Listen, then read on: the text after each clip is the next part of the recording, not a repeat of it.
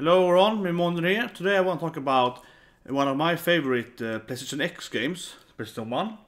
And this game I want to go into as a hidden gem because the last one was Soul Man, right? And Soul Man I complained about the storyline. The storyline is pretty crap, the overall storyline is pretty and so on, right? So this game instead is, I would say, it has the best storyline to PlayStation 1 then. So right now, if the internet come at me, because I know a lot of people are gonna say you're an idiot, because they're gonna say that Xenogears is the best game, and so this game, Xenogears, is a game that people are gonna claim is the best storyline game. And I'm actually gonna go into a little bit about that, why that game actually has a pretty bad storyline, and say instead that this game review is of course about Saga Frontier 2 instead. Saga Frontier 2. This is the best storyline-based game on PlayStation 1. And the game, of course, is good in manners as well, the graphics, the combat system, and the game is just really, really hard. So, and punishing and so on. It's a very hardcore type of game. And so I'm gonna cover all of that. But I said right away then, it's gonna be a lot of spoilers because I'm gonna go into the storyline on depths, right? But I'm gonna do it like, I'm gonna start with the mechanics, talking about the combats and general gameplay.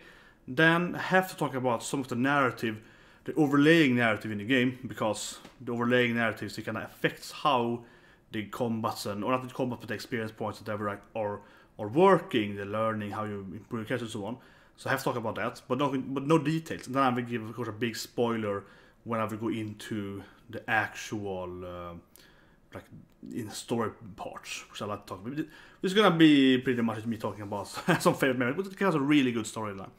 But anyway, because I just want to say it anyway, because a lot of people will disagree with me. I have talked about this game, and especially Xenogears in general, people. So I have to say why Xenogears sucks. I will have to do that first to prove this review. But no, but really, Xenogears is a good game. So you have it in front of me here, and it's a pretty good game. The combat system is kind of lacking actually. But the game has this, it's like the complexity of the storyline is just too complex. And that's why a lot of people like to say with Xenogears that, oh, you're an idiot, you don't understand the game, right? Because it kind of makes sense that that would be your primary argument, say someone is stupid, and that's why they can't agree with you on the storyline, right? Because it's so complex. But the problem with Xenogears is that it starts out with this very unoriginal storyline actually. With how the character leaves his home village, goes to meet a friend, comes back, the village is on fire, he steals one of the enemy's mechas, it could be, you know, whatever weapon really like, so it's a mecha in this case, it could be a magical sword and so on, defeats them, meets his soulmate girl, and you know, the actual, in the beginning storyline, it's actually quite unoriginal actually, Xenogears. But also then of course the like the complexity builds up in the game. So let's say you have a complexity of like 10, that could be the perfect game. It's like you build up and storyline and twist and everything. But Xenogears just keeps going, right? So you get to like 14, 15 or something, and it's become ridiculous. It's a big circle work because it just keeps building up on it, and it never really. I mean, yes, it saw some stuff, but not really. So this game instead, then Saga Frontier 2, which I would say is the best, you know, narrative-driven game, the best kind of overall storyline on a game PlayStation 1. It's actually kind of reverse Xenogears. It's very down to earth. It's much more okay. It's kind of classic though. So it's like a fantasy medieval time, right? But the game does it in such a good way because this game, instead of just building up this crazy complexity, it's very full of characters. So it's actually very reverse for Xenogears. Because Xenogears is more like everything suddenly is happening at this day, but they have story background for 10,000 years ago, right? And they keep building that up into you, and it's really confusing and so on. But in Sega instead, they have that the game is okay, you're here, and we're gonna follow this character's life, and when this character is too old, we're gonna play as his son instead, and then his granddaughter. So we actually kind of follow the characters, you know, how to get children and so on. So we actually much more. I mean, if anything, what Sega 2 does, is that it's way more. I would say, you know, you can really relate to the characters, right? It's much more relatable. It's probably that, if anything. So a couple of other games I would say have a great storyline. Like Square-enix has a great storyline. Final Fantasy games in general has a good storyline, but I think everyone knows about the Fantasy games. and so on. Breath of Fire has good storyline. There's a lot of really good role-playing games to PlayStation. But this game, if anything, is a game that is most, if you ask me, it's most relatable. Because it really follows you, kind of normal life. You really feel that the characters are weak, so to speak, that they are not destined for greatness. They use kind of idea. Of course, they have two main characters, but one of them is, of course, kind of destined for failure, kind of, and another character is kind of alive. And what makes it so interesting too is that Square's really like managed to entangle the storyline. So you follow two different characters in this game, but you kind of go back and forth into the different storylines, and you can like, oh, you did something here that affects the storyline over here. So it's very interesting, and it's actually their own games, front mission games I'm thinking about, also from Squaresoft, which are probably the closest one in that kind of two different storylines, and you see it from different angles, and you keep playing it and so on. So for mission 4, I guess, which I'm thinking about, because 3 is more that you can just pick a side. So if you replay the game, you can see it from the other side, so the enemies or your friends and so on. But this game isn't that at all. This is more like you have two completely separate storylines that in the end, of course, meet each other, but they also have this, sometimes they meet each other during the storyline. So it's a very interesting game. You play some of the characters in both scenarios and so on. So it's, if anything, this game is more relatable, I think, and more interesting, I feel, because it's really like, you really feel when you play with the characters. You're like, yeah, this is my main character, but then you play the game for, I think, 42, 43 or something like that. Maybe it's more, 50 something. So I think it started like you're just under 20, you're like 62 when the game ends, so it's at least 40 years. Probably a little more like 45 something. And so you're playing as your granddaughter instead of your first character in the beginning. So little spoiler there, but yeah, like that's kind of the general feel of this game, right? And I mean, it gives you a really good feel to it, of course. And I'm also complaining all the stuff in the game, like the magics or whatever, how it works. But if anything, I think the game system works that you're like attuned to the world. So if anything, if you ask me, that makes it make more sense. I think the game world makes a lot of sense in that world. And like the game is extremely punishing, extremely hard game, it's very punishing. But that actually kind of makes sense well into the actual narrative. So it's like, oh, you want to use Fire Magic? Well, you can't, because you have a fire staff, so, screw you. That's kind of the feels into the narrative also goes over to the actual gameplay. And that's why when you play one of the main characters, that can't use magic, I'm gonna call, that's not a big spoiler because it's like a first chapter in the game. He can't use magic at all, and that gives you a completely different gameplay then, depending on what storyline you play, and of course it's very, very driven in the narrative. So I think that also that the game really, like, the narrative, this is one of the few games that I feel the narrative actually really affects you when you play the game. If you play other games, for example, Breath of Fire, you have your main character called Dragon. Yeah, that affects your gameplay as well, of course, because that's then the main ability you have. But otherwise, it's kind of like, yeah, this guy is a strong, big guy, but you can actually make him fast if you use this trainer. It's like, no, in the Sega 2 instead, you really have that. The characters really, I think it feels like you're fighting with them as they're portrayed in the narrative. So, I mean, it's a really good game overall. It's a really good game, but very, very hard. But I want to start now talking about kind of the general how the game works and so on, and then I'm gonna go into kind of narrative and so on. So no spoilers yet. Okay, so first I just want to talk about the graphics in the game. Because the graphics in the game I found is, how you say it? It's like a painting or something. It's kind of hard to explain, this kind of graphics, I feel. But I mean, first of all, when the game was new, it had amazing graphics, really. If you look at this image here, I'm gonna show you a few images of the game. And so when the game was new, right, it looked amazing. Because, well, all the games, for trying to for 3D, using cutscenes, I don't say the cutscenes like fancy or bad or anything, but this game has this what I call a timeless graphics. So if there's any game that I would actually say also works as a retro game, of course why I'm talking about this game in general, right, is this game. And in graphics specs, this and Legend of Mana, PlayStation 1. So Legend of Mana, I think that most people heard about because it's the 4th game, right, in the Sega Netsu series. But it's actually a pretty bad game. Like that game is, I might actually do a review about that in the future, but it's not a very good game. I think it's like a 6 to 10 or something. It's an extremely disappointment. I guess that's the word for disappointment since the 3rd game, which is one of the best games ever, right? Which I definitely will do a review one day. It's an amazing game. But this game then, Saga Frontier 2 instead, I would say is tenfold better than that game. But as Legend of Mana, it has this kind of timeless, this kind of like, you know, the graphics are, you're not trying to be modern, kind of, right, when you did it.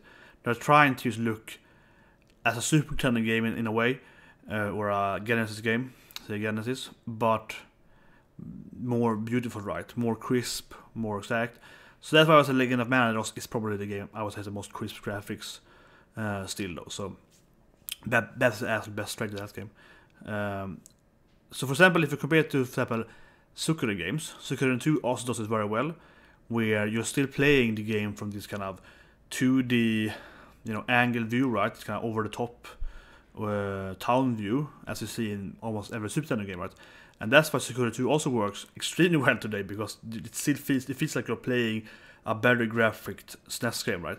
And if you look at Suikoden 5, if anything, that game still has that kind of style, where 4 did it and 4 sucked, so 5th works. And this game then, they're not really going for kind of Super Nintendo way or the Genesis way. They're kind of going for this kind of weird painting style instead in Sega 2 here. It's really kind of hard to even describe the game, but generally it looks really beautiful if you ask me. It just have this kind of water color painting. My grandfather was an artist and a teacher. He's a teacher, but he was an artist, and he had a lot of painting with my grandfather and so on. And when I play this game, it definitely reminds me of my grandfather's painting, because he did a lot of like landscape paintings and so on. And this game has this very beautiful landscapes, and it really feels like the places on live and so on.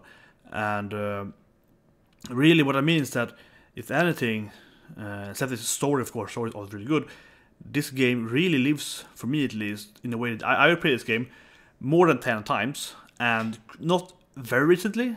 I played the full game. I played a little before this review run, but like the full playthrough of the game, maybe it was like a year ago or so for me, the latest, and I still feel that the game is completely playable on graphics, right? Well, if I play 5.7 or something, they are squares. They look like ugly polygon squares, right? So this game definitely has a very good strength, if you ask me on that. I will still give this game like a 9 out of 10 in graphics, where I give Legend of Mana 10 out of 10. But then I give Legend of Mana like a 5 or something in the rest. So this game beats the game a lot.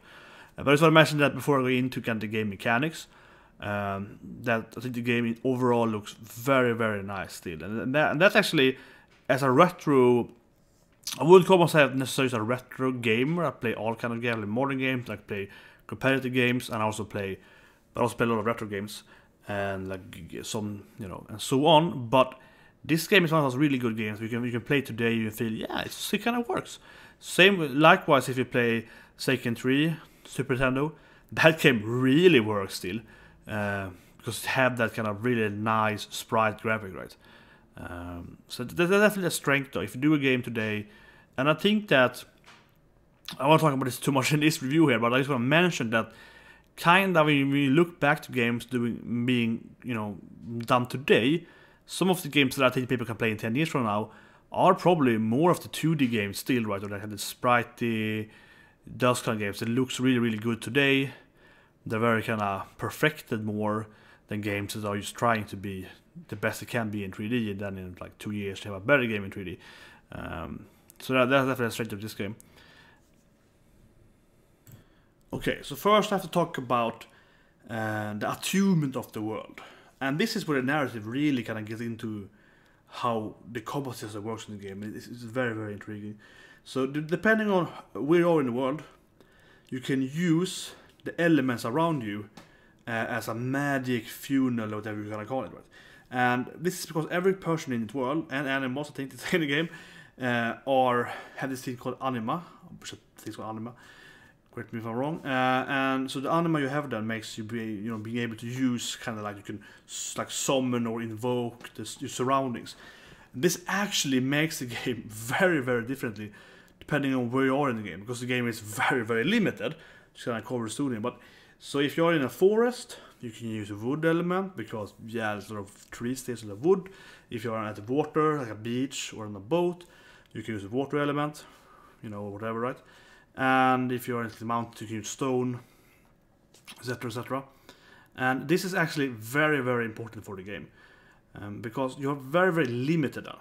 And this is typical, I think, for example, the Saga franchise, which is kind of known as the more hardcore franchise compared to Final Fantasy, because they are, very mainstream, right? So the game is very, very punishable, as I mentioned several times, and also in my first talk about JRPGs, because you have a very limited number of uses of everything. So, for example, if you have like this, it's called a fire amulet or something, it has like 20 durability. You can use that 20 times then, and that's it. If you use it more than that, it breaks, and you will be able to repair some stuff, not all stuff, but some stuff, but only in specific towns that you can't go back to, because the game is it's not, I'm talking about narrative soon, but I guess the first point of the game is like it's linear, but not completely linear. It's more like a tree, like a narrative tree where you start in the top, right, and then you go down, and you have different kind of like options. So you can return to a village you've been before if you pick the right option, but you can't just say, oh, I'll go to the world map and go to village. You have to actually be like, well, on this chapter 5 I can return to this village by leaving this here and here. So then you can fix some stuff, you can't fix all the stuff. And not only does this actually kind of depend on what you can do. So if you in the first chapter in this ancient ruins, I think you have water there and stone, and then in the next chapter you might be in the forest, then you can use wood magic instead. So some characters who couldn't help you before with wood magic cannot use that, and another character that was really good with this kind of stone beast ability can't use it anymore because there's no stone there, so you have to use beast wood instead. And it actually depends on you how you have to actually beat like the enemies and so on, depending on where you are, even with the same characters. It actually affects the game a lot. And the thing is that the weapons use the same system, but they are not as limited. So you have a sword, it can have like 40 in durability, it means you can use 40 attacks. It's it's quite simple. However, some higher build actually cost more, if I'm remembering correctly, so they burn more durability, but generally it burns like once per ability. And this is very important when you get into the duels of the game. So the game has 3 different battle systems, and we can see it in order of playing as well. And so the game has the typical party where you are 4 characters, or less, right? But you have 4 usually. On one of the main storylines, there's 2 different storylines, right? And on one of them, you usually have 4 characters. You can remember 4 characters, and then you might have a 5th one, and maybe even 2 more. But it's very rare in the game, because the game is, how would I explain it? It doesn't really give much options. So it's like you in some story parts you have more than 4 characters. Usually you don't, but you have to 6. I think it's the most 7 ones maybe. You have like 6, usually the most. And then you can of course swap characters as in most role-playing games. And then you have the duel thing. And this duel thing is that one character fights either like a random enemy you face or a boss or something. And the game even gives you options sometimes, like do you want to face this boss with like the main character or like one of the characters you can pick, or you use the party, right? And then the boss of course summon more like friends, and the boss and other abilities have much more health and so on. So you have the option sometimes, and then there are some chapters in the game which are completely just a single character storyline. So every fight is in the duel. However, the game actually a few times, especially in the beginning of one of the main storyline, the Gustavo storyline, has just one character, but it's still party, so you fight like 3-4 characters per team alone. I don't know why it does it a few times, but that's another kind of challenge then, because of course the game is very, very easy to die in. So the game isn't the hardest game ever, but it's very, very punishable. You can do some. The game has the thing that pretty much all the Sega game has, that if you do something wrong in the beginning of the game, that kind of punish you in the rest of the game, right? So that's very punishable in that other sense. So the duel thing then is most interesting. The party thing is pretty much like most role-playing games. However, you do learn new abilities in party by if you use a lot of like spear special abilities, you might learn a new one. You get this light bulb over your head, then you learn a new one. It's the same in like Unlimited Saga and Minstrel Song and like the other Saga as well. You can like randomize new things.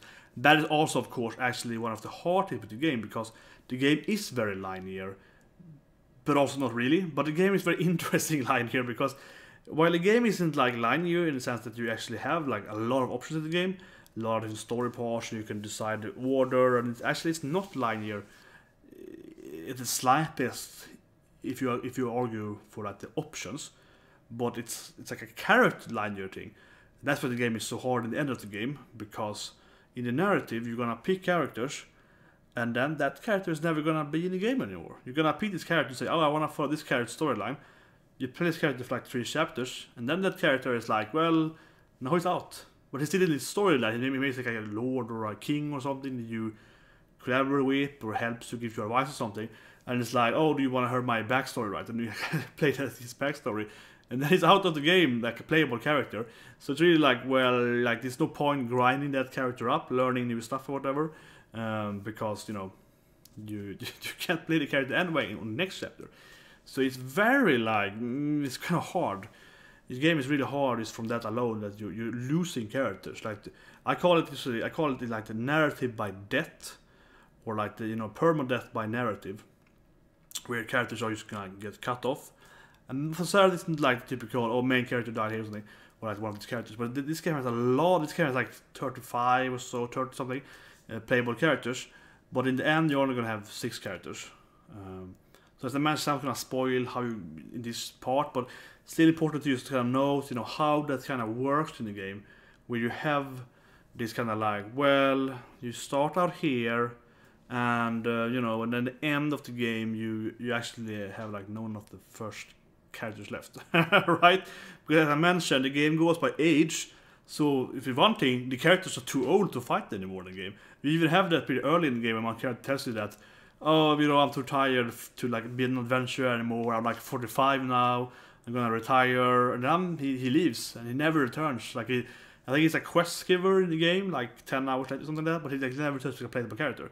So you play this character for like maybe 10 first hours in the game, and then he's never it's playable again, right?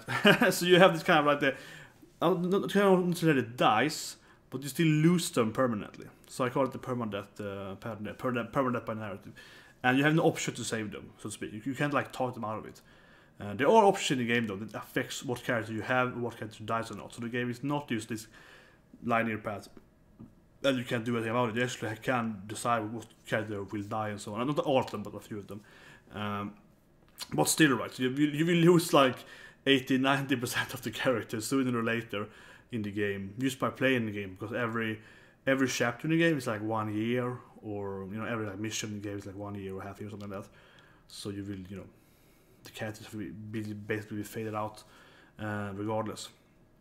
But the duel thing then is very interesting, because it kind of combines what you learn in the duels primarily, because what you learn in the party fighting will also be for everyone. So if one character learns like slice and dice ability, then you can like equip that ability to anyone. That's a sword. So you can actually, it's very important. That's one of the big things in the games. It's very important actually to kind of grind as much as you can in one way in the beginning of the game, so the later characters kind of start with the better abilities, because all the characters unlock them. But the duel thing gives you this option how to pick abilities. You pick like, how do I explain it? You have 4 slots to fill. And each weapon in the game has like 10 or so abilities, and you put one of them into the slot, right? And depending on the order, you get a different ability. And here you have a very complexity of the game, huge complexity. So first of all, back to that attunement thing. If you're in the forest, you have like wood, and you have some other like nature abilities that you can fill into these slots. But you can't do it if you're not in the forest, except if you have like a wooden amulet or wooden item, right? That gives you wood magic. Otherwise you can't do it. So right from there, it's actually quite interesting and quite like it can be a much harder duel fight if you're not in the right area of the game, because or you get beast magic. Beast magic, spoiler, but beast magic is definitely the best magic for duels. So that's kind of like if you don't have beast magic, which you usually don't have anywhere. Think about nature because they don't about nature. But yeah, that can really affect you. Or it's more that, well, or this chapter is so hard. Last chapter I had water, fire, stone. This chapter I only have fire, so now I can't use half my magics after I could rearrange my parties and so on. That can also be a thing. So that definitely affects you how you play the game, so where you are in the story. So as I mentioned again, I think it's really interesting how the story definitely seeps into the gameplay of the game. But anyway, when you do the dual thing, you pick 4 things and then you combine stuff. So there's a lot of like, I think every weapon has like 10, more than 10, like 15 something abilities. And you do them by, for example, if you want to use like the bow weapon, you just like, you focus, or like aim. I think focus, aim is some different things. But yeah, you do like aim, 3 aims, and then like shot, normal like arrow shot, and then that becomes like, you know, deadly focus shot or something. And then you learn that ability sometimes. So first of all, you have to like, not know though, but you have to try out every combo, and if you do it enough times with that particular order of items, you actually get a new ability that will do way more damage, right? And then you can actually equip the ability into your party. So and all the characters we also know if you play them in later chapters. And as I mentioned, also to play 2 main storylines, right? So if you swap between the other characters, you will know what the other characters learned. So that's kind of the grinding you have. You can actually evolve your strength by learning and so on. But overall, yeah, that makes it really complicated because you have to like sit there and try every damn ability. And as an advice in this game, it's much easier to actually play the dual game in the beginning and do it a lot, so you can unlock pretty much all abilities. Because it's much harder to unlock them by random. Of course, you can use a guide, as I mentioned in my first video. This game is very guide friendly because in a guide you can tell exactly what to do. But most of them are actually kinda intuitive, but the later ones are harder, and you need to have, I think, a specific like level of your weapon to use them and so on. But not only is the game limiting on this kind of hardened thing, it's also that if you have like a fire emblem with 10 in durability, each time you use fire as one of those items, it costs 1 durability. So you can actually only do it very, very limited. Whereas the item breaks, and like you can't go back and repair stuff and so on, because the game gives you different options in the story, right? But you can't. The game isn't linear in the sense that you can't decide order, and as the characters can die and you decide and so on. But it's like, the game will only let you go back to certain villages or something if you decide to do that, or even certain chapters, and then you can repair. So it's really complicated sometimes to get stuff. And also a lot of items can't actually be repaired. Weapons and so on as well. So you're limited to having the right weapon. Actually, that's kind of in the game because you can find these really good weapons and they actually will break them sooner or later, and then whatever. And if you break them, you can never repair them.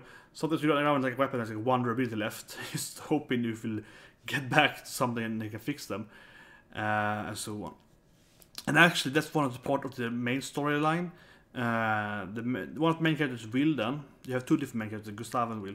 Will's main storyline in general, before I get the spoiler part, the main story of him is that he's like a digger, and they hunt this kind of like magical something, amulet, rings, whatever, that like is imbued so strongly with the elements that you can use them, you know, you can use them how much you want. And they usually have 1 or 2 elements. So in the beginning of the game, he will find this beast, I think it's beast 3, and then you can use a beast 3 magic with him infinitely pretty much. That's a major thing in the storyline, so that he has that. And it's also one of the, you find more of those and so on in you know, in the storyline, and that gives you more options, so to speak, and so on. But the other elements, and then you also have weapons like a staff. It's like a wooden staff that gives you wood magic anyway, and so on. So how the game works in general is that you have your 6 different elements, and you have 6 different weapons. Or well, 1 is martial art, unarmed, and 5 weapons, and you learn by doing. Which is a typical thing that if you fight a lot with a sword, you get more sword levels, so you want to use hit people with the sword, you get more. If you use a lot of water magic, you get more water. And of course, if you use like this combination of magics, because magics are very combo friendly. It reminds you of a lot of other role-playing games. You can combine grass and fire, then you get this spell, right? So it's a lot of these kind of combinations, then that will give you both of those spells. So what you have if you combine spells is it boosts both of them, right? So you can see here on Kelvin, that's the main character's best friend. You have, as I mentioned, in the martial art that no one has used as Gustave. You have the sword, you have the axe, you have the staff, which is kind of like staffs are useless on the level of them, kinda. You have the axe, you have the bow. So I can say staff right away are, as I mentioned, staff gives you, like you can have staffs are more magical, right? So you can have a fire staff, then you can use the ability on it to use fire magic pretty much. If you look at Kelvin here, he has the wood spear, so that will give him wood magic on that. You have the stone knife, gives you stone, and then he has different like armor. They won't give you much. But the armor otherwise usually have different amulets, so on that gives you a tube for that. And then in the game, you kinda have the typical elements, kinda. So you have water. I think more. You have water, you have fire, and you have stone, which I guess is kind of earth, right? So that's kind of the typical elements. But the first thing you can see is tree, which I guess is kind of like a nature, and it's kind of like water and earth. But then you have sound. I think it's called tune in the game sometimes, sometimes sound. So sound is kind of like the air element, but not really. So it's actually hard to explain this, but I would say that sound is probably the useless element in the game. You rarely use sound, doesn't do much. Then you have beast. Beast is the best for duels, and otherwise pretty bad. And the elements are, as I mentioned, they usually combine then. So for example, if you want to use firestorm, you first use wood and then use fire, because you should have leaves around you, and then you burn the leaves. That creates a big fire, right? And that's probably the only place I feel the graphics are kind of, I don't think lacking is good for it, but it's kind of something weak on that. That it could be bigger explosions, it could be bigger graphics and so on, right? Then you combine and like create more massive spells.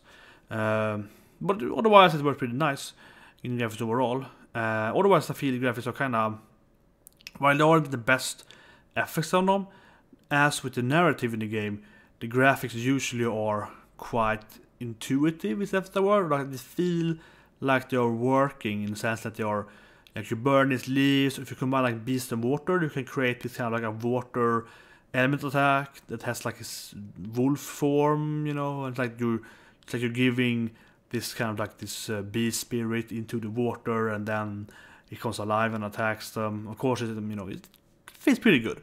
But then away, just go over elements pretty quick in the game and talk about this. The weapons, as I mentioned, are the primary weapons you have in the game. You have staff users, but they're not using the staff that much. So what you have are like sword, axe, bow, and axe, pretty much. But the elements, but you primarily will use is the four first there: tree, stone, fire, water. Rarely you have sound, rarely you have beasts, but you need beasts pretty much to survive stuff some parts of the game. And so wood, it's kind of like the combination of, some offensive abilities, some defensive buffs, some different abilities. Stone is very defensive, like buffs defensive, and also low attacks. Fire is just pure offensive, as usual. Water is, as one can guess, healing abilities. Very important to have in the game. You have to heal a lot. So water you heal, but you also have this kind of thunder abilities, which are actually strong abilities, if I remember correctly. So in the beginning, water is very healing, and then you actually do some most damage with water abilities. Sound is just kind of, honestly, after playing the game more than 10 times, I can tell you that sound is pretty much, it has some debuff, has some buffs, low damage. Maybe I'm just a noob, but I never got sound that does that much. Beast, however, is at the first glance pretty crap, but later in the game, but you have a few like beast, wood, is a bit of wheels on, but later on you do get that beast is actually very, very good. And this is because in the duels, if you're only playing as one character and that character dies, it's game over. With beast, I think it's 3 beasts, just beast, which costs you a lot of attunement, but that beast thing is like auto revive, so if you die you get back into life again. And you also have like revive, I think it's 2 beasts and 1 water, something like that, and so on. So if you play the duels, you usually start, it's a strategy thing here, but strategy spoiler, but you start the game with like beast. If you fighting a boss or something. Especially in the last part of the game, you really want to use this. Yeah, so you also want to figure out what spells are good and so on. And the interesting thing, of course, is that not only do you have to you have to limit it on you because, well, you only have this item, it only has 10 durability, so you can only use the fire spell 10 times, and then you're out, and you can't repair it, you can't buy a new one. You can find more, of course, fire weapons and so on later in the game, but you're limited to the one you have right now, and you probably want to learn as much as possible as you can, so other characters later has it, and because you really don't know what character is gonna stay, you really don't know what character is gonna die and so on. So the game is like the narrative in the game really affects how you play the game as they get the combo system, because this character might leave me or so on. So it's very, very interesting, and the game is you can saw the last image there, but the game also has life points. You have life points and you have health points in the game. Okay, the life points is when you have 0 life points, you die and the game is over, because if a character dies, the narrative is dead, right? So you have to, if someone is 0, I think you die. This is the main character, then you're dead. But yeah, so 0, you're dead. So you have your health points. You use your health points, if you take damage, you get health points, right? But they can get life points to heal yourself to full life again. And they cost different amount of life points. Character has different amount of life and health points, of course. You get more health points by taking damage, and so on. So it's that already there actually makes the game very punchable, because if you enter a dungeon in some new chapter and you do some battles incorrectly, right, the enemies are not the enemies are not randomly controlled. You actually see the enemies on the map, and if you do this incorrectly, then right, you lose a lot of life points, and then you're screwed. That's why the team with the last boss in the game is so hard, because you have to fight several bosses before this last boss, hundreds of enemies and so on. If you do it incorrectly too much, and you save, for example, you save after 3 bosses or whatever, or I guess you skip the bosses, but you just save and so on, and then you're like, whoa, I only have 10 of 20 life points here. The last boss hits you for 300 health per attack and 1 life point, so you reach 0 and you just die. The enemies can hit you on your life points, and so on. So that is really crazy. You also have, of course, just to mention, durability, and you have different abilities between weapon points and special points that cost for your party abilities usually.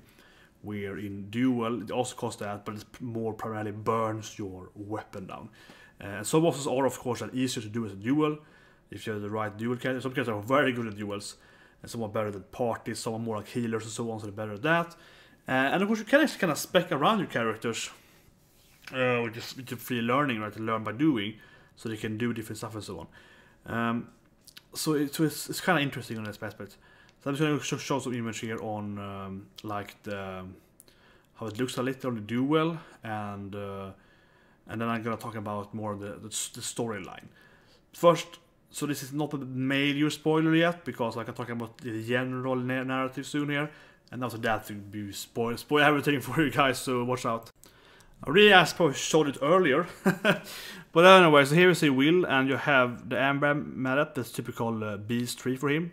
You should have it in the beginning of the game. It's going to be very, very solid way to have it. And as you can see, it has tree and beast, because it's a tree and beast amulet. So you can combine the stuff. You have this life point, and see life is on 8 or 19, but it's full health, right? So you can, if that goes 0, the game is over. So it's a duel then, and you pick. So you have one typical ability is a tree beast ability. So I think it's tree beast only. And the thing with the game is that it's really interesting, because not only do you use do I want to use he, whatever, you can combine, of course, tree beast, and you get 2 different wood beast attacks, right? Which is the same ability twice. Or you can do tree beast or something, and get some other ability. Or you can do shards, tree beast, feint, something, it's another ability. So it's a lot of options there.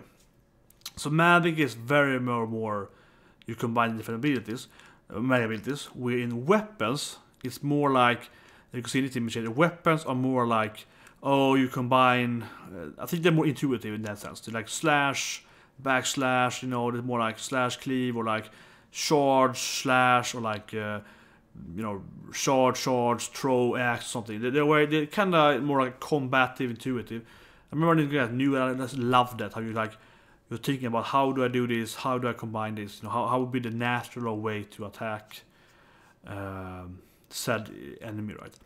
Where magic is more like figuring out what element is combined, and like how much tree do I need, or how much beast do I need.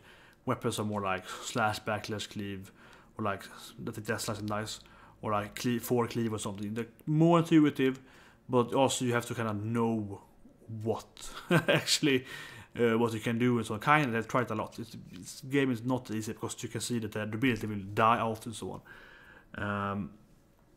But anyway, let's go to more the narrative, how the narrative works. So this is where the game hit gold, really, if you ask me. This is something that like no other game really does well. And when talking about narrative, this is why the game is so damn good. Because all the Sega games, the other games in this franchise, right, they are very open world. So in, for example, the next game, Unlimited Sega, you had 7 characters, but in one of the easy mode, whatever we call it, you have 2 main characters. Another ones have 7 other people. And the next game, which is a remake of their first NES game, Romancing Sega Mr. Song, you have 8 characters, and you pick them and so on. And those games has like bad storylines. They have crappy storylines. They're really, really bad storylines. Some people love it because it's like, oh, it's more open world, you can do in order to want so, but that's just crap, if you ask me. Sure, other games are way better, other role-playing games. This is not the best role-playing games. I'm not saying that. But the thing is that this game, like, it really gives you this the mix of 2 worlds. Because with other games like Final Fantasy primarily, Final Fantasy franchise, they have this very linear. You play the game and you get the storyline, like reading a book or like watching a movie. Right, you just get the storyline, or then you have the a lot of Sega games or whatever games are more Western RPG games that are more like, yeah, you can walk around, you can do this and this, and you can like reach different areas in your tempo and so on. But that gives them all a much more shallow and hollow experience. This game hits kind of the perfect middle thing, really. So you see the image here. This is the first like world map in the game. This is the first image game you control the game. This is how the world map looks. Right? You don't move around on the world map. The game is linear in that sense. It looks like a tactical game, or like FF10 or something. It has the map thing. Really, you pick decisions. But what you do instead is in this game you don't actually pick areas. As you can see in the name here, first you have Gustav Born, which is like what you see when you start the game. You will see this, right? You will see the birth of the main character. So then you can just rewatch that by picking that one. And otherwise here then, you get the split. Either you start with Will's journey, or you start following Gustav's like when he's teenager and so on. So you have to do opportunity, right? And the game really is interesting because you're not picking areas here. Sure, in a way you're picking areas where you want to go and so on, but what you are picking is a storyline instead. So it's not like the other role-playing games where you don't have a world map and you pick, oh, I want to go to the Mystic Forest. Here you said, oh, I want to follow Gustav's life. So that will tell you when he's like training, and then we go this. So Gustav's exile that will actually cover like, I think 3 or 4 areas in the game or more, for another continent, and so on. And the Wills will cover like his home village and the first ruins in the game, right? So it's very much different there. Different approach to how you do it. But the thing is that this game is just a sweet combination of narrative here. Because instead of playing, as I mentioned, then the kind of open world and you just go around, or the very here you have linearity, but you can decide when you want to see the storyline. So instead of having like, oh, I just want to do this, you can be like, I want to play, Gustave. You like the storyline, you keep playing. You can play the storyline for like, I don't know, 20, 30 chapters, and then it's like over. Then you can start with a storyline. Or you can do like 1 each, you can do like 5, and when you do the storyline things, here we only see 2 of them, but when you reach certain points in the storyline, this will unlock more like, alternative main characters, or like side plots. So for example, you will get in a bit, and Gustav will meet this general, and then this general will tell you about, like the life and so on, and before, and then you can play that storyline for a bit. Or you will meet this guy that's like an assassin, and he's suddenly he's in your main story with Gustave, and then you can play him for a bit, and you're like, who's this guy? He's just in my army. Okay, he's pretty strong. He has some really good abilities, and then you beat that or whatever, like 1 or 2 chapters with him, and then you unlock this new chapter where you can play as this guy instead, doing his own thing, like his main character duel kind of thing for like an hour or 2. So you have a lot of these kind of like weird, story chapters that you can unlock and play them at your own leisure, or at your own pace, because you can unlock this assassin storyline and you can just ignore it. Say, no, I want to play Will instead. I want to play this instead. So you actually have the options how you wanna experience the storyline. Do you wanna go deep into this? Do you wanna play every side story, and according to side characters you can learn new abilities and so on. So I will recommend playing the side storylines as much as you can, because even if those characters necessarily aren't in the main story as playable characters, everything they learn you can move into the main story with your characters. It's actually very important to grind those out. It can be, depending on how you play the game, to actually beat the game, but that can be a way to, like, I want to grind on these enemies. Because you can't grind enemies because they have no random encounters. It can be a way, well, some areas you can actually like respawn enemies, which is actually recommended, but otherwise, if you don't want to like play the game and not be overly, I was gonna stand in one area and do it, by doing all the side quests, you can of course learn more moves and unlock moves in general, get some items. So some items can be transferable. In a few places in the game, you can actually get items for your characters to your current characters, so on and so on. So you wanna like do that, and this also gives you, what I would say, the very Japanese way to looking at it, the very typical, if you compare it to manga or anime something, because some of the stories actually are following the enemies as well, which also is a really good part of the game, right? And it's not really like if you play another role-playing game and say, oh yeah, we're doing this and we're fighting this evil bad guy, and then you see some cutscene, where you see the bad guys talking to each other like, yes, we should do this. Or maybe you get some flashback about the bad guy's horrible life or something. No, in this game you actually play as the main character, the evil characters. Not that much, but you have several chapters in the game where you actually become like the evil guys, and you like, yeah, you have to go and kill some people or enemies, and and not so often, but they have a few of those as well, so you can get the backstory for some of the enemies by playing as them, which I think is really nice as well. So overall, the game is, the linearity of the game is sort of interesting way, because they follow typical Japanese linearity by, supplementing the story to you. So you play like Gustave, and then you get an older Gustave story, and you get like 10 chapters of his life, right? So you play them very linearity. But at any time after one story is beat, you can jump into Will again, play a couple of Wills, or you get like some other side characters from Gustave's life that you can watch their life instead for a bit. So it's very, very interesting, the game. It's quite an intriguing system in the world, really, and I really wish more games would use this, because not only do you have like the options of it, but it also, it really combines, right, the options of having, well, I want to see the storyline in this order, kinda, but also it gives you the kind of the good stuff of linearity. Because if you ask me, almost every really open role-playing game sucks ass on the storyline, because you're always going to be too spread out, too weak. It's going to be too much shallowness in the actual storyline. And in this game instead, you get something much more deep into it, more silent. Of course, as I mentioned as well, you actually I'm so going to the spoiler part. I'm going to explain more about why it's so badass, and it's really hard not to say why it's so good in how it's portrayed. But you see, in general, how the storyline kind of works is very, very unique, I would say, or like in a good way, and how it unlocks stuff and so on. And you can see the map, and you can also, as you see, you can go back and read stuff and so on. So it gives you kind of the memories and of what's happened and so on. And how the world actually kind of is portrayed in the world also feels pretty good, because it also gives you this sensation of, if you ask me at least, that the game is not, oh, I'm gonna go and save the world. The game's more like, well, I'm an outcast trying to survive. I started in this country or this continent, and now I'm in other continent in exile, as you can read. I've started spoil here, and this is the first chapter in the game. And the game doesn't have that kind of, oh, well, let's go and save the world. It kind of reminds me of the Suikoden, for example, where you save your country pretty much, right? Or your continent. And I kind of like that with a lot of role-playing games, so you don't go into this.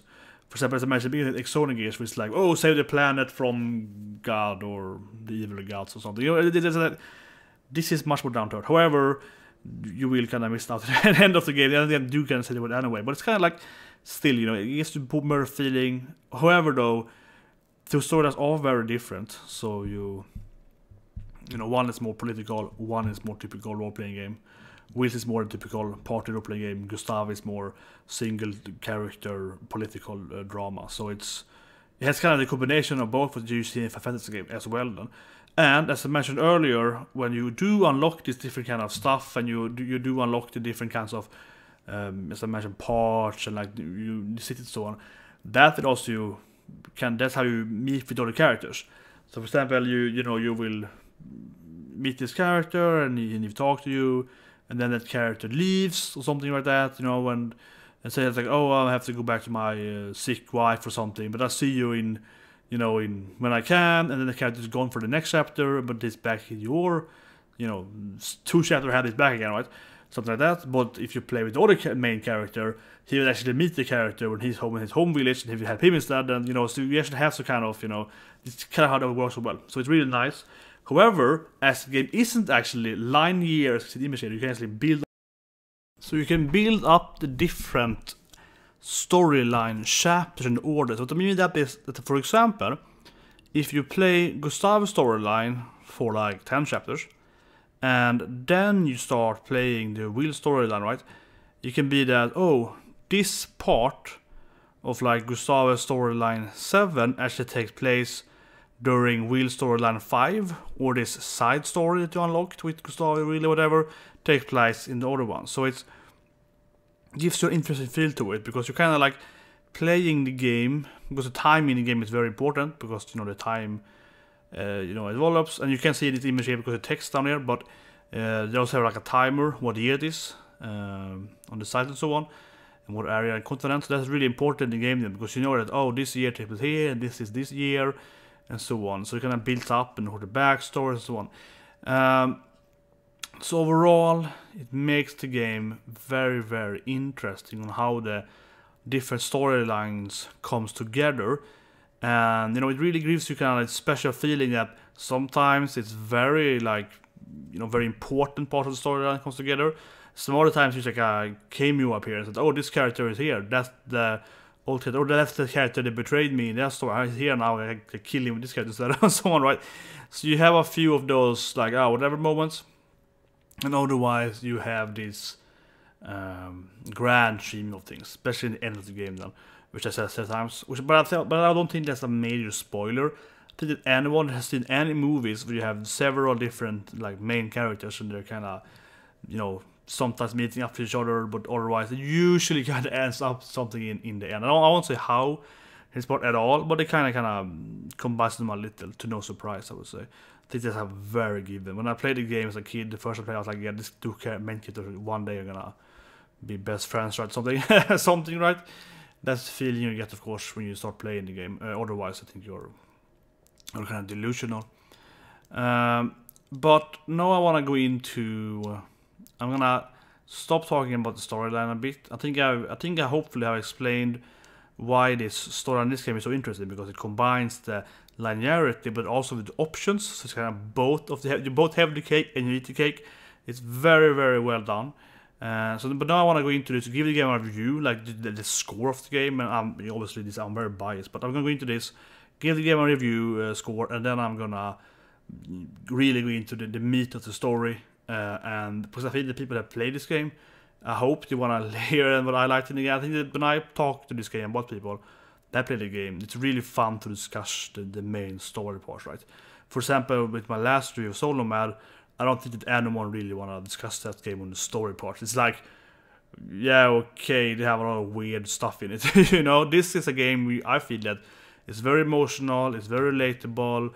There's really, really good twists and so on. So I'm going to talk about this stuff because I want to, go into the spoiler stuff on it. But first, let's give a review of the game. Okay, so let's talk about the score in the game. And obviously, I'm very biased. I love this game. Obviously, every game I'm gonna cover in this kind of series are games that I like. What I would cover them, it's quite obvious. But this probably is one of my absolute favorite games. For example, I took some shit on Xenogears. I did have it here on my table. I mean, it's a pretty good game. But Xenogears is one of the games that everyone that knows about Japanese role-playing games has probably heard about that game. This retro reviews are more about talking about these games, right? That I think a few people actually have played. It's actually pretty good there.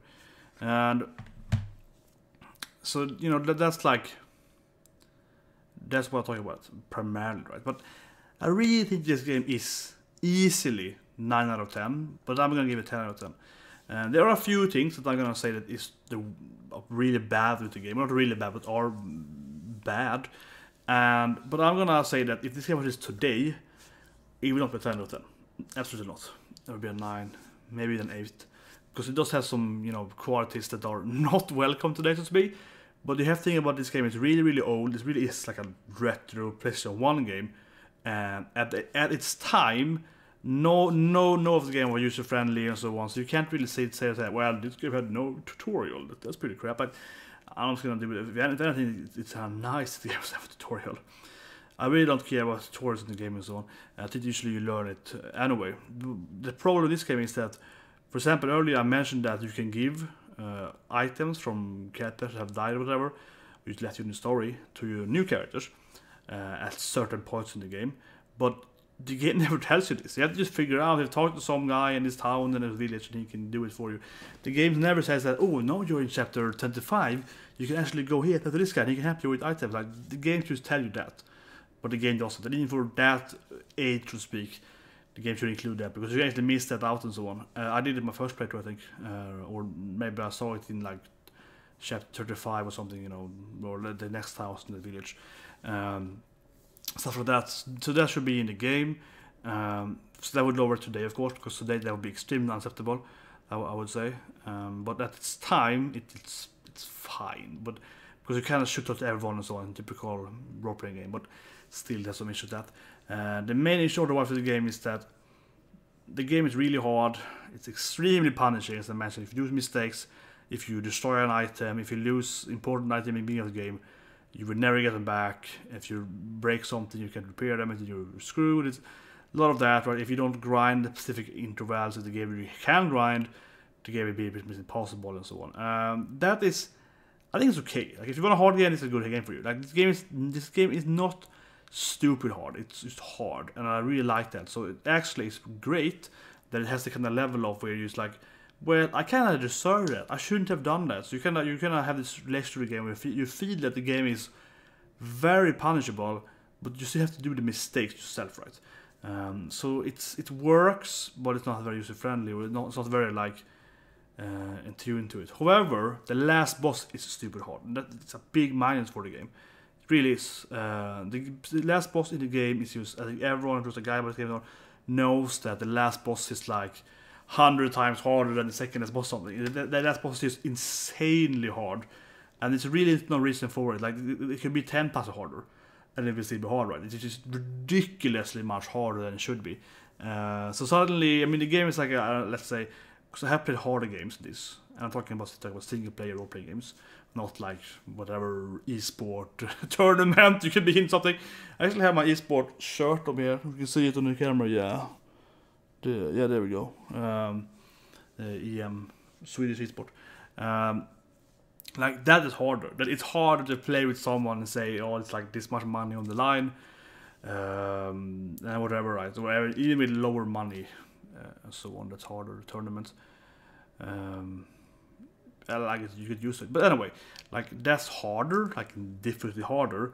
But this game is probably like an 8 out of 10 or something, so it's not that hard. Overall, it's like, it's not extremely god level hard, but you know, it's pretty hard. But it's fine. It's really fine, because it's not a main franchise game like I've had something from the same company, right? So it's pretty good level on it. However, though, as I mentioned again, then the last boss kind of goes from like, maybe the boss is 7 out of 10 or something, and then that boss is like 80 out of 10. It's like, what the fuck? What happened here? It's like, this is impossible. So you have to kind of grind your way when you can grind and get stuff and so on. Actually, early in the game. Until you get to the last dungeon. So you have to kind of prepare for that. for like 40 hours earlier or something. It's like 20 so hours to beat the game, I think, if you're good at the game. But yeah, so it's really weird, and that does give it a minus, definitely.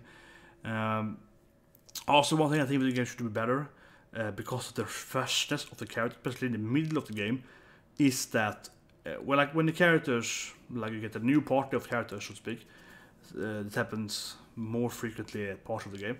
Then the game could be like, well, you just got new characters, so if the last enemies were, let's say the last enemies were like level 30, then in this new chapter the enemies can be like level 30 again, I guess. But then, because you get new characters with new abilities, and like they're weaker than the last characters, so you want this next chapter to be harder, right? You want the next part in the game to be a little harder than the last chapter, but not so much. Or maybe you want to have a threshold, but you want to have the game like a little harder. So the same level would actually be kinda harder, because you suddenly have new characters which are weaker than the last characters, and they have their abilities. You can give them their moves unlocked, but they have probably worse items, so on. And it could be in the part of the game where you suddenly start in a dungeon or forest, and you can actually recoup them, so you have a much worse situation. But the game doesn't do it. The game tells you that, well, the last enemy is for level 30, so this enemy is 35, and you have just a worse team. So it becomes like a double difficulty height, right? Both reducing all of your stats and increasing all the enemy stats. Suddenly you go from like a challenge of like 7 to like a 9, right? In this chapter, at 10. And then you beat that chapter, and then you get like to know this character better, and maybe you can go and shop or something, and then it actually goes down again. So it's yes, those kind of parts in the game. Yes, I remember one part particularly in my mind, because I'm talking about more than the spoiler parts. I can't mention it here because that's story spoiler, but definitely it's like, what the fuck happened? Now the game is like twice harder, because suddenly you like complete new team and so on, and it's just like really weird how the game keeps increasing the difficulty, as with no regard to your character strength and levels, because literally you can be how strong you want in this like chapter 20, but 21 you get 4 new party members completely from the former ones, so it doesn't matter how strong you were the last chapter, you will be on like this level of strength, to speak, regardless, right? So you should like set that level of that dungeon to that level, to that difficulty, and that gives the weird. And that's, I feel that it can be a little smoother on that, but it's not impossible. It's the last boss, but it's crazy impossible. But otherwise, it's not impossible at all. You can still beat it though, so it's not a big minus in the end, because it's like you can see the challenge, you can understand how to beat the enemy, you can still use the kind of the same strategies by inventing new moves or setting in and so on. So you should be able to beat it, but you do die in the game every now and then and so on. Which I think is good though, because other roleplay games, some are way too easy, right? You can just play the game from beginning to the end and never really feel a challenge, because you can see the enemies with so whatever you use it and you never die. This game doesn't do that. This game you will die every now and then and so on the first time, so it's pretty good. I mean, if anything, for me it is playing all these role-playing games that really increases my enjoyment of the game, actually, that I feel that this is pretty hard. Actually, like for example, now I'm playing Pokemon Moon, about the Moon one, it's a side game right now, and like that game is not particularly hard. Fortunately, I think it could be harder, so it's Pokemon, but it still feels like you lose sometimes. You keep going with this the totem, so that feels pretty good. I rather want to lose a lot, so I feel that I have to invest and think about it and so on. But obviously that game is like, compared to this game, it's not even close. This game is extremely punishable. But anyway, so it's like covering the game. I think that, as I mentioned in the beginning, the graphics are amazing. The graphics are very landscape painting. That's the closest word I come up with it. And the thing with the game is that it still works. I can still play it on my TV right next to me here, and it would still be fine. I still feel that the graphics are wonderful, right? It works so nicely, and so the graphics are 10 out of 10, 9.5 out of 10, because just one game that I mentioned earlier is Legend of Mana that I would give a better graphics. This is like the second best PlayStation gaming graphics to role-playing games, and it stays there. It's just so good. And the music, I haven't mentioned the music yet, but the music is overall great. It's not the best they have ever done, but you definitely feel some similarities to like Final Fantasy and so on. There's some other different kind of themes with it, so it's not exactly the same, but you feel some recognition to it. Overall, it's good. It's like 8, 7 out of 10. There's a few tunes that are really, really good. Like Gustav's main theme of Flynn is really good. Some of the bad teams really good. So overall, it works. And that's probably the weakest part in the game, actually, the music. I mean, the music is good, but it's not fantastic. So it's not on the level of like Final Fantasy 7 or something. Like it's more like yeah, okay, it has great music, but not the best music. Probably actually the weakest part of the game, even though it's some of the tunes I listen to probably an hour a week or something. No, but like I listen to some of them over and over again. But it's pretty solid. It's just a solid music part. Of course, the challenge of the game is really good. The last boss definitely demands it. So it's like, I would say the challenge difficulty of the game is like a 9 out of 10 because of the last boss, particularly the last boss just breaks. It's like they drop the ball on that one, and or drop something, and also I just dropped something myself, didn't realize it, very nice. But also, as I mentioned, like sometimes when you move into all the chapters and so on, depending on how the story forces you into it, that feels kind of weird when you get into that. It also kind of drops it down a little. But otherwise, the game is really good because the game is punishable like hell, but it's your fault. You're never thinking like, oh, I locked out and the boss was easy, or it's never like some of the platform games where you jump into this big area, you can't see the ground in the next screen of the game, and yet you know that they have to fly like this to not die. But if you just fall like this, you will die. And you can't see it before, it's like a black room or something. Some platform games kind of give you that, right? When you kind of drop into death.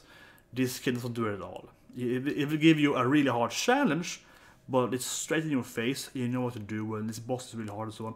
Actually, if anything, the other Sega games, like Unlimited Sega, next game, in fact, it's worse than that. Like, suddenly this boss drops in, and it's like 10 times harder than the last boss. And this happens 7 times in that game. Here's just the last boss, that's the 100 times harder, but other bosses are generally 2 times or so harder, so they're not like ridiculously stupid harder suddenly. So that's pretty good. Of course, the control, whatever is perfect. It's turn-based. Actually, the dual thing, as I mentioned, works pretty well. Like you know how to do stuff and so on, and you have to think about it as a puzzle kind of in a way and so on. So overall, the game is, of course, with the amazing story, it really works. So I would give it 10 out of 10 as a retro review though, because there are a few things I mentioned, not into difficulty, but also like the game never gives you any tutorial, it never gives you any advice on stuff to characters, or the game couldn't tell you that, well, character X is gonna die in 3 hours, so you probably shouldn't level this character. That would really ruin the experience, but it's kind of like, the first time you play the game, the storyline is so impactful, so you're like, oh my god, it happened, and it was great, I can't tell you that. But in a way, the game maybe should have like given you some kind of advice on that. And I can't say how you should do it. I honestly haven't figured out my own design for that, but it's kind of like maybe the game should have the easier could give items or whatever, or you should transfer skills or something. A little maybe, or like some value of this character could be into next value or whatever. I don't know really, but like the game is a little hard on that, and also of course as I mentioned, it doesn't ever warn you of anything, right? It just happens to you. Of course that makes the story even better because you have no idea what's gonna happen. So it's like it has to go really bad. But I think for a retro game, it's definitely 10 out of 10. But if it was released today to Steam or something, it would be like 9 out of 10 because it has a couple of issues then, how it's portrayed and so on. Anyway, now I'm gonna go into this massive spoilers. Okay, I'm gonna go into this huge spoiler. I'm gonna talk about the characters, why I like this game so much, and it's kind of like when you review any movies or whatever. I talk to a few friends, and you really feel like this is so good. So I have to tell you why it's so good. But when I tell you why it's so good, it will ruin it for you. So I'm gonna say it right away. If you actually want to play this game, instead of sitting here me ranting about actually thinking of playing this game, you should not listen to me talking about this point. I'm gonna drop the ball, and I'm just gonna say everything. I'm covering pretty much all of the major story portion of the game. I'm not gonna detail so much, but I'm covering all of it. What's going to happen and so on, and why it's so good. Because I want to talk about, especially as a game designer myself and so on, I want to talk about why this game is so impactful and why playing this game really has given me like an idea of when I written my own storylines or done some games and so on. I actually think this game, so that's a game that I really think back to from my youth and be like, yeah, that was a good game experience. How can I do this today, right? So this game is really, really good. So I really want to cover that, all the good parts with it. But I'm gonna be like, spoiler cut here. I'm gonna be like, stop, do not follow after this minute. So I'm gonna do this clear cut here and then put the camera whatever, and so you will see me in another kind of angle. There will be mega spoilers because I'm gonna covering all of the basics of the game. Yeah, spoiler here from out. So you can see now I even changed my shirt, changed place for the camera, so we're really going into the spoiler territory right now, and I mean massive spoilers. So I'm gonna cover my favorite points in the storyline and just generally why stories are good and so on. And why I'm doing this is several reasons. I think the people that play this game, they like to discuss it here, or people have their why they like it and so on. It's kind of the general perspective I have when talking to people that have watched or read or whatever the same media that you have. You want to get to that aspect, but also it's kind of like it's hard to sell in anyone to do anything without giving them the spoilers. And what I mean primarily is the twist, right? So for example, I remember once my cousin told me to watch Old Boy, which is a Korean thriller. He was talking to me for like maybe 10 minutes or so, and I was listening to him, and he made some valid points about that movie and all of those revenge the trilogy, and I was like, yeah, but it sounds okay, right? But it was like, well, this could happen in the end, and he just he blurted out and spoiled the whole movie for me. But he was right, and he told me right away, you're not gonna watch this movie if I don't tell you the twist in the end. The twist in the end is you don't expect it, and so on. So if I don't tell you the twist, you won't watch the movie. So now I kind of ruined the movie for you, but otherwise I probably wouldn't have seen it at all, right? So that's kind of definitely, if any good storyline, usually like a really good storyline, it's hard to persuade someone without giving them like, oh, it's kind of like this series but better, I guess. So, you're gonna have to be like, we really want to go into like the major plot lines, which is really, really hard to sell it. And a game like this, it has a lot of twists, a lot of like sad, emotional part of the game. It's a very sad game in a lot of ways. It's not it's not very comedic. It's quite dramatic game, right? It's a lot of political drama and so on. It's very, as I mentioned earlier, the game really starts out well, I think, because it really gives you this main character, Gustavo, that's really like a loser. You really relate to this kind of outcast, You're definitely not playing this destined child for greatness. You're playing, as I mentioned way back, you're playing the character destined for failure. And that's why you get expelled. And it's really interesting. Exile. But it's really interesting how the game puts you in this absolutely misery, kind of. And it doesn't, kind of makes it better for you. Then it twists you like that. So the game it's such a good storyline. And as I mentioned, the game even gives you like, oh, you're playing as a bad guy. But the game, this is one, I love this. It's kind of called Sargon. Think about Sargon and Sauron, and you like in the Lord of the Rings one.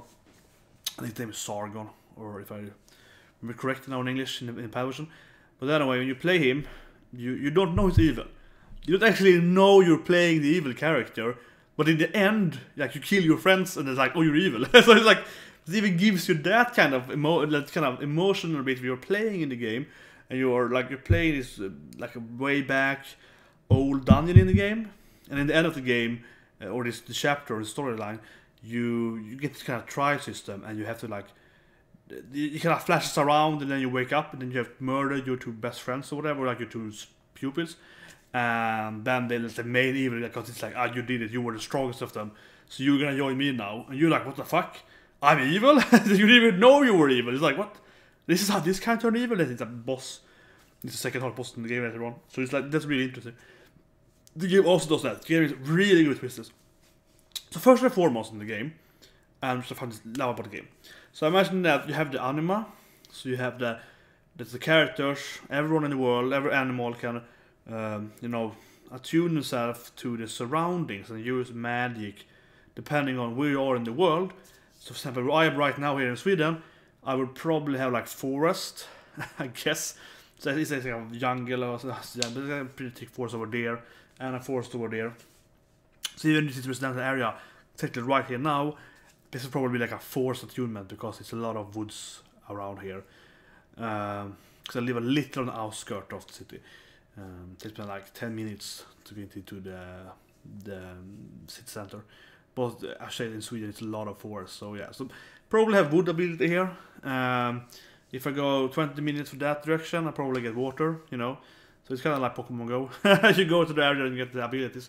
But the main character in Gustave, which I think most people will agree is the main character. You have two different storylines, which are very different. But Gustave is kind of the political drama that drives the world, where Will is giving you the typical party, the more relationship, he finds love, children. He gets the more typical, like the long given drama, where Gustave is giving you this political drama that's completely different.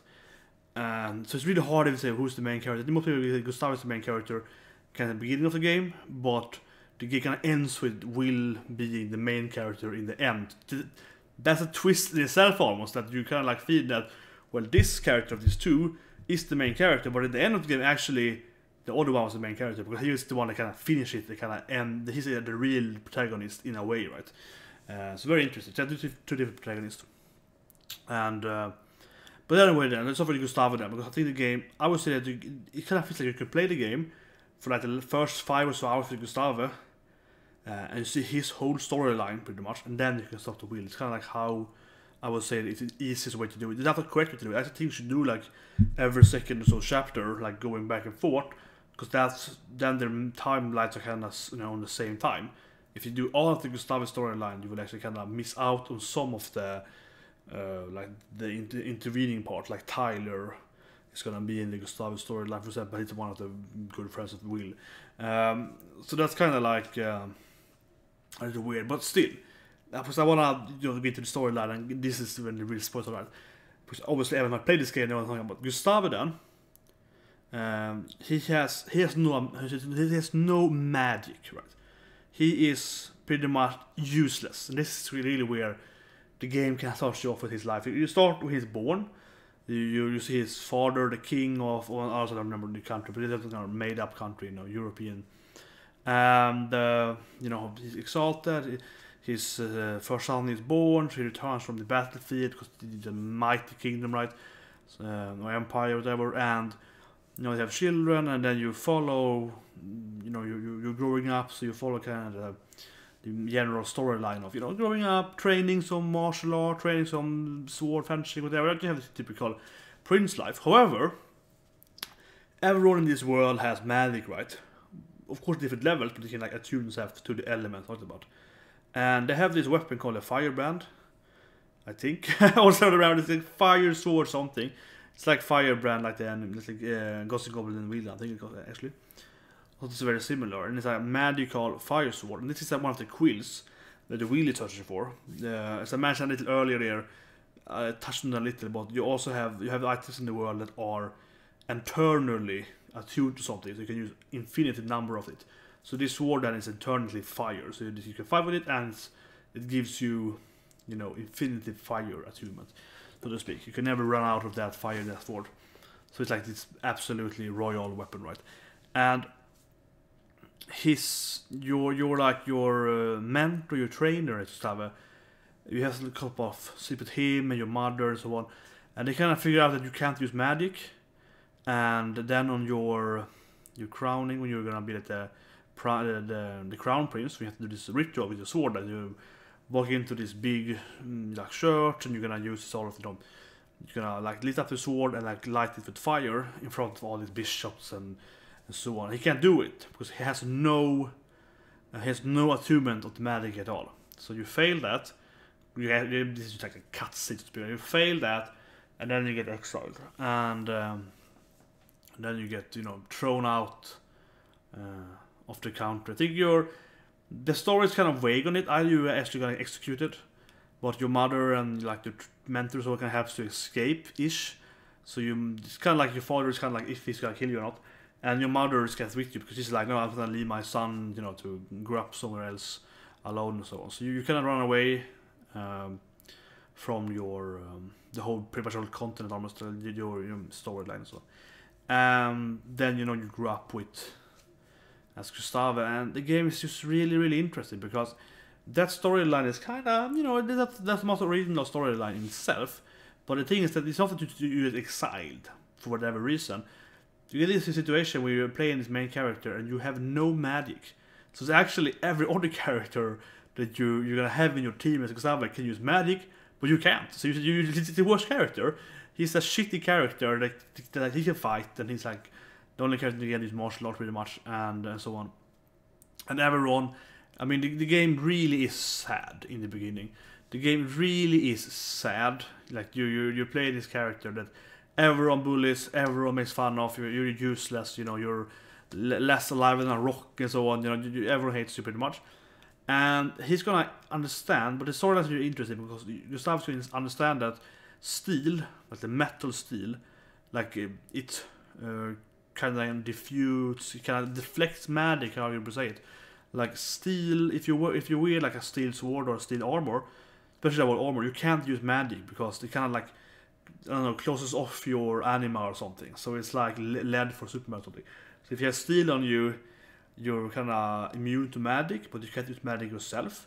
And this is actually, as I mentioned earlier, but I didn't want to say it because it would spoil too much, or kind of, actually it's a story part in the game that invokes into the gameplay, right? Because if you play the real storyline, you will also find steel with him, and if you keep him with steel, he can't use magic pretty much. He can, but he's way weaker, but it gives you way more defense, right? So you actually have that kind of gameplay all the time.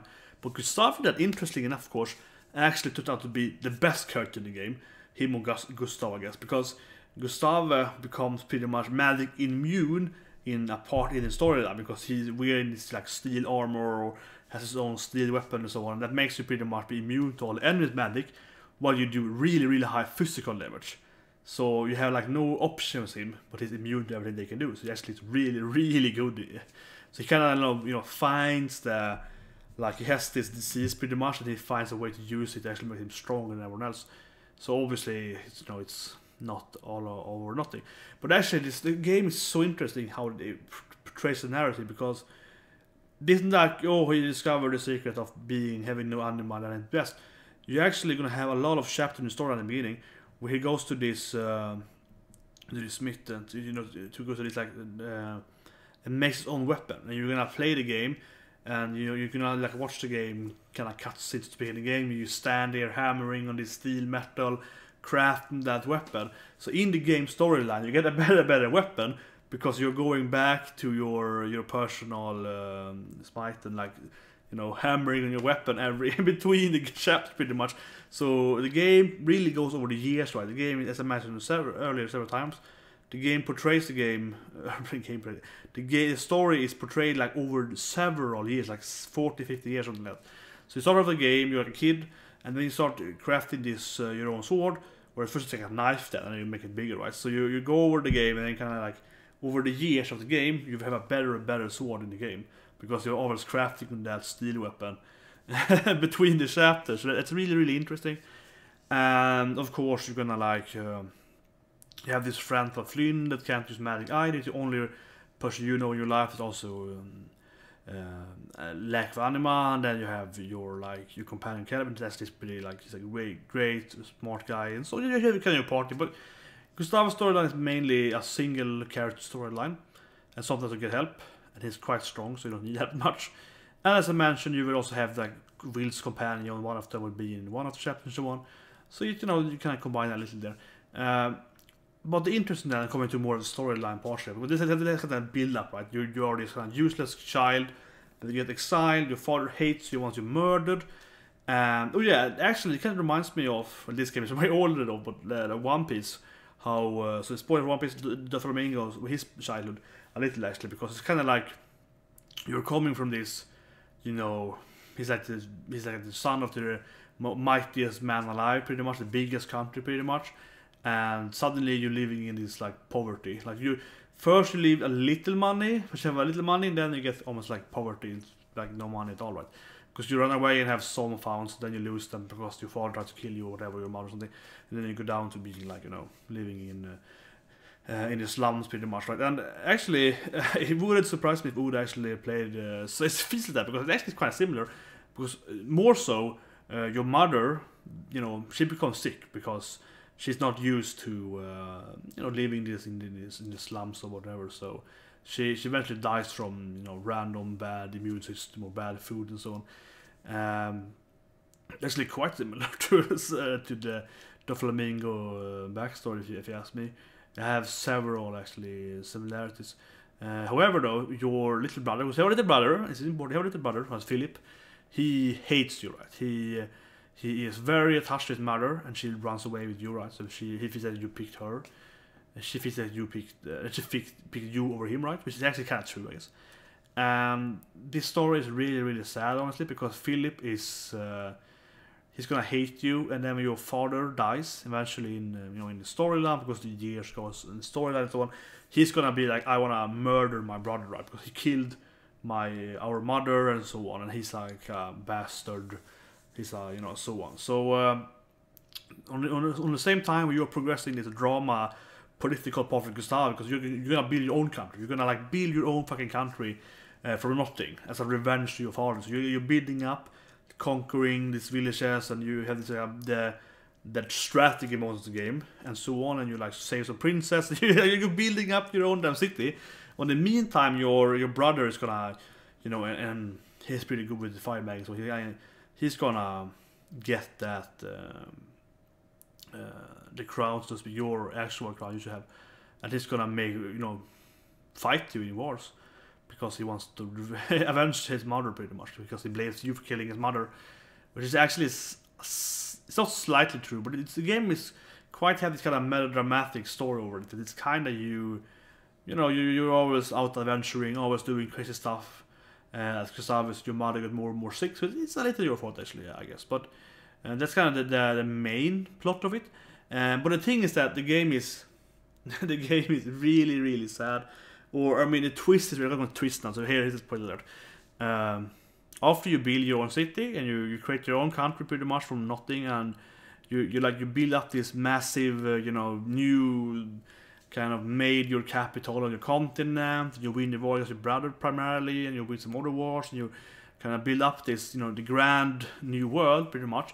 And everyone loves you, because now is super loved and everything. Everyone loves you, and your childhood friends, like Kelvin and so on, they're helping you, being like your advisors or generals. And you kind of get this made your awesome country that everyone loves. You're gonna die. You're gonna fucking die, and that's what makes this game so good and so awesome. Like, your main character dies. You know, how often do you see that the main character dies pretty early in the game? The game is split into 3 eras, pretty much, ages. Will is much more clear on this. Well, I'm talking Will about later, but on Will storyline you play Will, Rich, and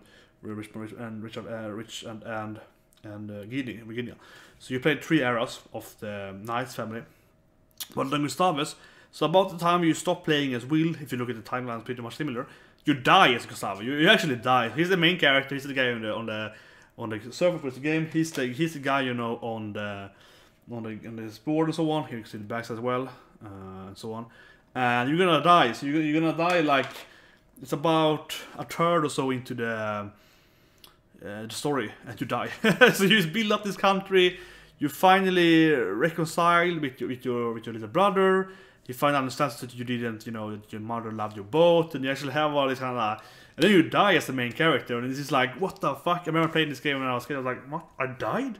I died? You know, the character I am, the character I related to for the last like 10 or so hours, for now being like, oh, you have this, you're on the weak side, you have no friends, you finally get like 1 or 2 friends, and everyone bullies you, and you have to fight that, you have to like prove yourself, and you have to say all these people and build up. You actually build your city, but you decide where you place to be in city and so on. Like, it's just a novelty, but still and so on, and then you die. And it's also, the game is so good in the storyline because you die, because you die on this way that it's so anticlimactic too. This is why I actually love the game. I can play the game like 10 times over, because the death of Gustav is one of the most like pointless death ever, pretty much, in any game or any story ever. So you're gonna fight against, you're at some kind of outpost or something in your country, and you won, you know, like 20 wars before this, and you have defeated like big monster bosses or whatever. You done your shit, you know. Then you're gonna fight at this like wooden outpost against this like monster swarm. You're like, no. You're like to Kevin, like, no, take the army, you know, protect the innocent, protect the civilians, because you're a great guy, protect the civilians, you know, do all this crap. I'm gonna fight this monster head on because I'm the strongest person in the world, pretty much. Because he is strong pretty much. Like, I'm gonna fight these guys, and you know, don't stay with these guys. He's gonna die. There's a lot of monsters here. I'm doing it myself. And then you walk with him, and then you start battling this army of monsters. And the game does it so well too. Like, it's such a ridiculous the way the game does it so well, because you don't even play Gustave. You don't even get to play Gustave when you die either. So you just walk in there and be like, oh, he's gonna die now. Or you expect it. You're like, whatever, right? And then you play this other character, the assassin character I mentioned earlier, from the Red Scorpion. You play him, and so you play him in this kind of like burning wooden place. You can't escape it, and you just fight enemies until you die. Like, you don't even play Gustave doing this. To make it even weirder too. So you're gonna play this other character, and he's gonna have this endless survival against monsters. You cannot win this battle. You keep coming monsters at you, and you keep killing them, and eventually you run down life points and health points, and you die. And then he also dies. And you also had this storyline with him, how he escaped this evil assassin and tried to solve it. It's also a side storyline with him. So you had it recently with him as well. So I feeling something for him, and he also dies. It's like both of them die there. And it's so weird too, because you don't even get to play Gustave in the last battle with him. So you play him instead, trying to go and help Gustave. They probably have died even before you get there. And then afterwards you get there with Kevin and so on. He's like, oh, here the bodies are. And then the broken sword and so on. It's like, wow. And you find, of course, Gustave's legendary steel weapon, and he's like, man, he actually died, and you died with your other side character as well in the game. He's like, what? One of the biggest twists I've ever seen in my life in a game. So you play this game, and the main character that you have followed, you know, on this storyline, and two different storylines. You follow this main character or side characters, you know, close to him and so on, for a lot of time, and he just dies. And this is like a third of the game. It's crazy too, because you still have like, you know, ages-wise, you have at least half shadows left on Gustave's storyline, and as I mentioned, with time-wise, it's pretty much like 33% or so done then. So it's like, what the fuck? The main character died. And if you think about it, that the game is split into two, you actually only played a sixth of the game, and then your main character died. So they kill off the main character so early. Actually, it's sick. This game, it's crazy, and it's also been, you know, that's how I remember this game, because the storylines is like, you really build up this really tragic storyline for your main character, and then you have more sad story as well. You finally reconcile with your brother and so on, and you go and die. Everyone loves you, and die. And afterwards as well, actually I haven't played it for like a year or so, but for 2 years now. But actually, your brother's gonna die as well. That is also really sad. So you're gonna actually, it happens earlier. Thinking about it, but. Yeah, so it's like your brother, you find a peace with him, and he's ruling some part of that country. I think you conquer a bit of that, your father's old country a little bit, but whatever, you have this peace thing going on right now, and then someone comes and like, he has a son, your nephew, is gonna do his ritual that you failed in the beginning of the game. You did that first and you failed, right?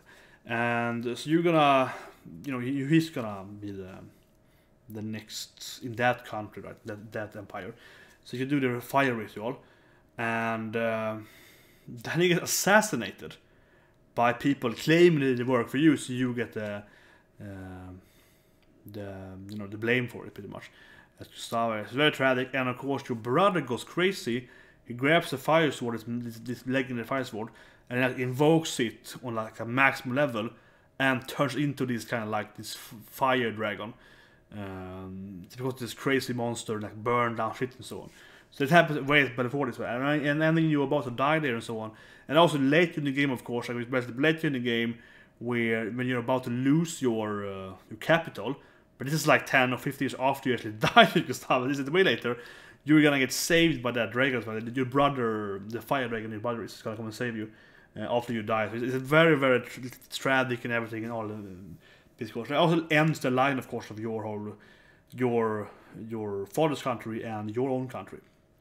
So this is very important though, because the storyline after this is very interesting. So your main character died, right? So now you're sort of playing like Kelvin and his older friends. You're gonna play as like his friends and trying to keeping the political working and other wars and so on, and political drama and so on. So it's very intriguing how the game kind of works in that favor and so on. But I'm trying to read a little here with the story. I mean, that's the major thing, I guess. That's the major thing with this game. Is that the main character is gonna die. Like even before, roughly, I would say, I guess, little like halfway in or so on the Gustavo storyline, because the storyline goes a little faster. I think it's less chapter in the storyline than the old storyline. So yeah, you die somewhere before half of it. So it's like you died, you're out of the picture with your main character. You start timing. It's really weird feeling to that game that you actually kill off the protagonist completely, and then you follow his friends and so on, other people that he affected during his life and so on. But on the other storyline, then you're following Will. That's at the beginning, he's hunting for this quells, they're called, giving you the infinite value of the magics, right? As this fire sword is that's one of those quells. But obviously that's a known quell and belonging to the royalty, so you can't buy that. You try to find other ones in ancient ruins, then you sell them or keep them for yourself to be stronger. So and Will has this. He has the kind of the weird background story with his father and his two uncles are also the kind of hunters, diggers, and they all got killed by his evil uncle. It killed them all when they found this megalite. It's called megalite. That's like a super version of this quest that gives you like infinite magic in something, or even some more magic. And he got that, and then he killed the other ones in this desert town. And so you'll be living at your aunt's place. So your aunt's place. So the sister of your late father. And so here's the kind of the background story. Obviously, is that you don't know it in the beginning. It kind of gives you after the first second chapter, so you kind of get the more background story. And obviously, you're gonna fight your uncle. It's kind of obvious in that storyline that your uncle is kind of your enemy. You're gonna have to kill your uncle eventually. In his storyline, and yeah, so I already did actually. The game kind of beats it up. So you find more stuff, you meet more friends. He has more of a relatable, relationship kind of storyline where you meet a girl and another girl, and you kind of flirt with them, and you can actually one of them is either gonna die if you bring her with your party when you fight your uncle in the end of his storyline, or you're gonna bring your aunt and she dies instead. So depending on who you bring with or have in your party, you marry. You have it's like two flings, and one of them might die. So if she dies, he marries the other one. Doesn't actually affect the change the story. You have the same son afterwards. They have the same son afterwards, but it's like you have actually changed the story a little bit. So anyway, in his storyline, you're gonna face more of these megalites, which kind of builds it up, right? So you have these two siblings. So you character-wise pretty strong, and then one of them is gonna get an ice megalite in this ice ruin, or this kind of ice temple, or whatever you expect, like a gigantic place of ice.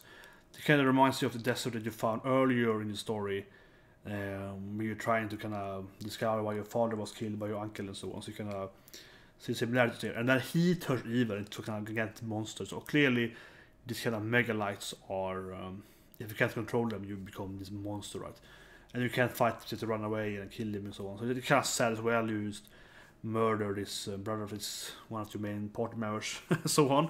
So the game is quite harsh on the storyline. People die and so on. As I mentioned, people both leave your story and so on, but also people die. You have to kill them and so on because they turn evil and so on. So and it's not like going back, you have to kill your friend here. Okay, I guess that his storyline, the monster in the ice, it's not that actually invested in him. It's more like his sister is more a character you play with and so on, and then you have to murder her brother. That's, I guess, more is the storyline there. But yeah, in the end of his storyline, you will die with your girlfriend, die if you have to with her, or your aunt that raised you. So it's kind of like, and then you kill your uncle. And as I mentioned earlier with the Sargon thing when he was evil, your uncle on Will's storyline is actually will die in this cavern, and that's where you go and we kill your friends to level Sargon. So actually is, but his story is on the Gustavo storyline. So that's how they kind of combine the storyline with, like, yeah, this main character here killed the evil guy here, and that creates some kind of, you know, magic ritual shit down in the dungeon, in this specific dungeon, right? And then you go to the other character there, for the other storyline, he turns evil when he gets to that place. So that's kind of like how they want to entwining thing in the game. It's very interesting. But anyway, the game does it several times though. It's kind of neat, detailed, interesting storyline. Because after this, it's very interesting because so after you kill your uncle, you defeat him. He's also a boss earlier on. You're one of Gustavus things and so on. So they also more part you fight your uncle, you know, in other places and so on, and that also kind of builds story up. And after that, you get into this weird. Actually, I think it's really, really well done because after this, you start this new story. The game jumps like, I think like 20 years or something. You jump 20 years or more, or less, something around there. And then you play as this new female called Eleanor, and she has two of your main partners with you. That has been from the start, but they join your party later on when other characters like left or so on. So she has those two with them, but they're older. They're like 20 years older. And then this other guy called Richard is like used there. And you recognize this character. Like, oh, this is the old, my old friends, right? But she's a new character. It's like whatever. And then you finish 2 chapters with her, and this is a big spoiler again. It's a big twist, right? And you're figuring out like I'm playing this new female character. She is like, what is she? What is her backstory and so on? And you don't really get one, and you recognize the other 2 guys because they were on your team, right? So you're like, why don't they are the leaders? So you know they're more experienced. They actually have better stats over the year. There's the jump in stat levels, so 20 years. That's nice, and so on. So you kind of like, it's kind of weird. But then you complete your quest. It's like going into some ruin and then some forest, and you beat some boss there and get some stuff. And obviously it's the same kind of job that Will used to have, and they too are doing your old job then. So it's kind of like, you know, the hunting, the digging thing. But after this chapter is finished, you actually follow Richard when he goes home. It's like, oh yeah, my first real mission finished. That's pretty good. And then you follow him home, and he's actually living with Will, and he's Will's son. And it's like, what the fuck? So the game has this really beautiful thing where it's like, you're playing this female character, in the end of her storyline, you swap into the male character that she had with her, and the unknown male character. You have 2 other male characters you recognize, right? And then the 4th character in your party, that was just like there. He has some lines, and he didn't do much. You follow him, you was fighting, but he didn't do much in like lore-wise or whatever, narrative-wise. And then you suddenly you see his perspective, and he's the main character now because he's the son of your last main character. Yeah, you didn't know. So the game is really, really nice on this part because it's like, what? He's the main character? What, isn't she the daughter? I don't know. She was the party leader because it was his first mission, so he didn't want to be the party leader, right? It's like, and he wanted to do it with his father's old friend, right? So it was like his friend. So yeah, he's the main character now, and the game just does that. It's just a detailed, very nice, subtle way of just, you know, carrying on the torch in this like a twist way to that. Just they don't tell you, oh yeah, but no, let's have time to years. No, you're playing as your main character's son. The end. They were like 20 years. Yup. Now you're playing as this unknown female. Oh yeah, her boyfriend is actually the main. Something like that almost. It's like what? It's really, really interesting. And so then this new story started with Richardson, and his storyline is he's kind of hunting. He talks about the egg that his uncle or his great uncle, that your Will's uncle, and he kind of figure out. I know Will thought also, but he more figure out because he saw the aspect that the egg is something, you know, something evil, right? It's called the egg in the game. That's the main villain, the main antagonist. It's called the egg, right? And then when his grandfather and his brother and great uncles, they got from the desert, right? This absolute evil, whatever you can call it. So he's you know starting searching for that more because he heard rumors that it's left the dungeon and so on. So he's after that and so on, right? And on his storyline, then you're gonna like meet these girls, you're gonna like flirt with people and so on, and you eventually gonna meet a woman and she's gonna become pregnant. There's a chapter in the storyline when your girlfriend is pregnant. You have to protect her from like monsters like running with her through some mountains and forests to get to like your father, or where she can be safe or whatever and so on. So you really have this relatable storyline, but you know what I mean? Like, it's more down to earth storyline. It's like, yeah, your girlfriend is pregnant, but you're living in this freaking magical forest with even monsters you have to run away from there and so on. So they did way more different storyline chapters than previous. And Origami in general, and like his work and so on. And yeah, he's died. He dies as well. Like, he also will die. This game is really harsh, and the twist in the game is amazing. He will find a woman that has the egg now. His family pretty much is hunting with, and she fights her in this kind of like spider nest kind of weird mountain, and he's literally gonna like kill her, but she jumps down some cliff or something with the egg, and he's like, I have to take the egg because no one gets the egg, and he actually, you never see him die, but it's very, very implied that you jump down with the egg when you're playing as Richard, and he commits suicide purposely. Like, he takes the egg from her so no one can have it, right? And he commits suicide with it so that he will die with the egg in some kind of some hole or whatever, and no one can use it. So it's very, very tragic. And also it's like, what? I just invested like the last 5 or so hours with a new character that I just protected my pregnant girlfriend or fiance or whatever, not married, and so on. And I'm waiting for my child to get born, and then bam, oh, you died. Like, you commit suicide. And it's like, what the fuck? Okay, they all killed off Gustavus, they all killed Richard. Yeah, this game has really good story because the twists are crazy. You respect it, and then how they portray it too. Like, you start out with Richard in this weird way, and then you really get deep into it, like your relationship, you follow that, and then you die, right? And then you have to commit suicide pretty much, and yeah, and then the game jumps like 13-14 years, and then you of course play as his daughter instead, Virginia, or Guinness called it in the game, and then her story is played up and so on. And yeah, like, I'm not going to oversplit this, but the game is really, really nice in things. And of course, here the game actually also then really builds into the storyline, because in Gustavus' storyline, or actually like he's dead, he's been dead for like 20 years with him, but in his, like on Flynn, on Kelvin's storyline, and Kevin I guess mainly, and his like son or so on, like their storyline, with like the people that inherit the Gustavo kingdom he created, and like his brother and the kid, whatever people that took his brother's throne or fighting with them and so on.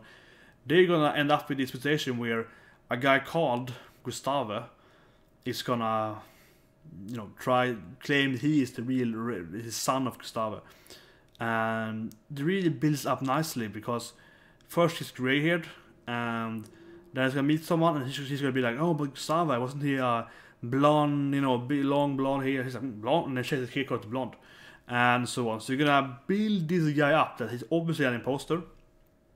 We as player know that, but no one really knows whatever in the world.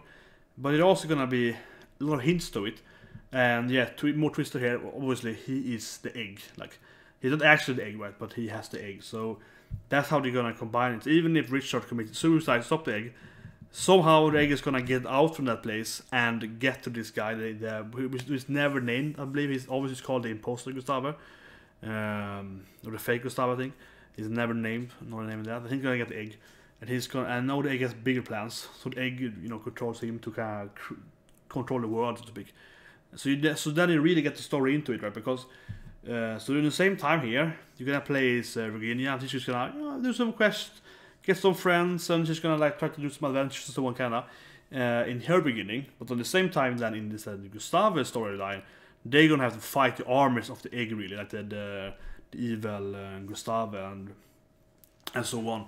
So that's really, really interesting, and to kind of and then further, but you don't know it in the beginning, because the game really does well with narrative, that it tells you a lot of information, but there's also like something hidden, so you have to really think about it, really figure out where you have to keep playing, right? And then that's how they are combined, or that's how it works. You kind of expect there's something strange, of course, with the fake Gustave. And you could hear hints it has some really big magic and so on, which is the reverse of Gustave, so no one actually knows Gustave, the video player, would ever believe he's Gustave's son, because he has a really good magic. So they build up the kind of hint that he's the egg actually more and more and so on. Right? It's really nice. But at the same time, you're gonna have this sort of weird combination how Flynn's grandson and so on, they're gonna like, or his son, or him and his sons are kind of controlling the territory of Gustave, and they have those arguments and so on. And so you're gonna play as his oldest son, I believe it is. He's got the army, US army and so on, and he's gonna have a lot of fight with his little younger brother about how they should do it and so on. But then, so they're very disagreement, and the thing is that his younger brother is really portrayed like an idiot. I would say that my point is that his younger brother, so Carrie's second son, is portrayed as being in the wrong, right? But the interesting then is that, to make it more twisted and more combined, is that you're actually gonna play as his the Calvin's second son's son, Gustav. He's gonna be like the main character later on. So even if he's like, you kind of get the feeling that, oh, he's like a loser, the second son, he doesn't do much. You're playing as his older brother in the Gustav storyline. You're actually gonna find Gustav as Virginia. So on the same storyline, she will meet with Gustav, and he will join her team, right, and so on. So you're actually playing with. That's what the game is interested to play also in the kind of the chapter by chapter wise, because you get the same timeline, right? Because so while they're fighting, and he's like, oh yeah, you really like look at your brother in this storyline, you're playing your uncle of Gustav. He's like that guy's a loser. His father's a loser. I'm the real leader of this now. You're actually gonna play the other guy on the same time in the both storylines. So while you're playing as Flynn's son fighting the egg with the war thing, you're gonna play as Virginia, which is kind of like backtracking her father's footsteps, kind of finding that place where he commits suicide and kind of sad and so on. With Gustav, also trying to figure out what is this fake Gustav, like is he something, how does it work and so on. And he kind of understands, of course, that Virginia knows more than she tells so on, because she is the granddaughter of Will, actually pretty much know all about the whole egg and the mega lights and everything. He knows pretty much everything. So, it's really building it up. But the game does it really well too, because you get Gustav. It's not that the game tells you that is Gustav's best friend's grandson. Yeah, that's how the line works. He's just kind of there in the beginning. And you're just like, he's an adventurer. I mean, actually, of course, has a much more agenda, but you don't know that, and it doesn't tell you that. So they really love this kind of the subtle way you do it. And the thing is that the Gustav, for example, you understand pretty quickly what he is, because, or something like that, because he has the firebrand, the sword from the royal family that turned Philip into a dragon. He also has Gustav's old steel sword. So he's equipped with like a combination of the two kingdoms, so to speak, the best weapons, right? And he has those two legendary weapons with him. But nothing else, and the name, of course. So you have to kind of, something like that. And it's only in the end of the game, pretty much, where he kind of reveals that he is the son of that guy, that how he is kinda actually inherently of the world kingdom, and everything is, they have some kind of presence to it, but it's very nicely combined. And also, of course, in the end of the game, as you talked about several times today, you met the last boss, the egg, which is absolutely impossible. That boss is fucking crazy. You can't beat it, but you get it pretty much with Virginia, and you get a wheel back. It also kind of insane. You get a wheel back, but it's like 62 or something in the game. So he has like, I don't know, like a fifth of health. You can grind it up as well, but it's kind of funny because he has like whatever health when you left him last time, and now 40 years later in the game, he has like a third of his last health. But he keeps his skill, so he can be like 99 in water or something and kill everything in one hit. But it's kind of like, you're playing your original first character that survived because the other character died, right? And he is super weak now in health because he's so old. So you play him, and you have Gustav and so on. So they kind of combine, because Gustav is kind of like a stronger Gustav, right? So you kind of get back into the old, the finally meeting up with each other, kinda, because the main character died, which you didn't expect to do. So yeah, and then you won't beat the last boss because it's possible, but you can beat it if you really grind from the beginning and so on. And also you will fight like the Saga guy, you will fight him, for example, in this last dungeon. That was a playable character and so on, so it has a really nice feeling to it. So the game has a massive core story, I covered most of it, but it's really interesting. There's a lot of details and so on and so forth. A lot about the characters, a lot of relationships and so on, but in general, like you have your main character and he dies. That's just like, what? And then you have your like second main character that also dies. You're like, what is this game? Can they never keep anyone? And like the ages and so on. So one character like, oh, I'm too old for this. I'm just gonna retire. Some other character is like angry at you because you married the other woman, so she leaves your party and kind of like that. Yeah, and this really tragic downplay on it all the time, and it's also a very tragic game. Anything in storyline, it's very tragic. It's very mature, I would say. It's not a very like easygoing game for a second. And it's really like, oh, he committed suicide, kind of stop this evil thing. Like, okay, that's kind of like how the game feels. It's not very like, it's not very, going funny kind of at all. It never has any comedic moment, pretty much. It's very serious all the time. It's very dead, serious, tragic story all the way through, pretty much. But as I mentioned, in the end, it really combines the characters. So, for example, while you have this war against the egg, and of course you beat the army, with the last part of the Gustav story that was played by his best friend's son, which is the uncle of Gustav, I think, if I remember correctly. That kind of is actually beaten, and then kind of game ends there actually for him. And then at the same time you have the last dungeon with Virginia after that, because the egg flees into this dungeon, right? Which is ordered kind of megalith dungeon, and then you kill the egg in there, right? And because it's really stopped being an egg and because of form. And actually, it's a lot of subtitle storyline I'm going to point out, which is going to spoil how the whole world works, but actually all these quells you have in the ruins are actually human souls. That's how they explain it. So all these kind of like, the items you have gathered over these like 40-50 years of the game, that are really strong on the wheel side primarily, are all like, people that have died. And I don't remember exactly what to say how it works, but I either kill a lot of people, I think Saga explains that they kill a lot of people, like a lot of souls that are like fused into items in ancient past. So you created these kind of items, or like they have some tragic life, or strong emotions, something. So they're like tormented souls.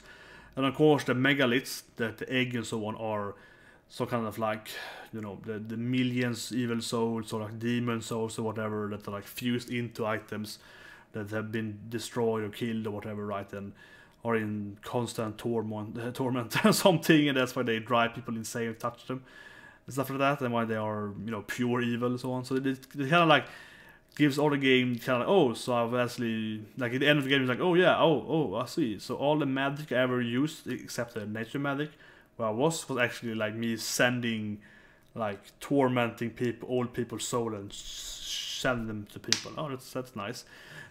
So I'm actually kind of explains the game a little bit.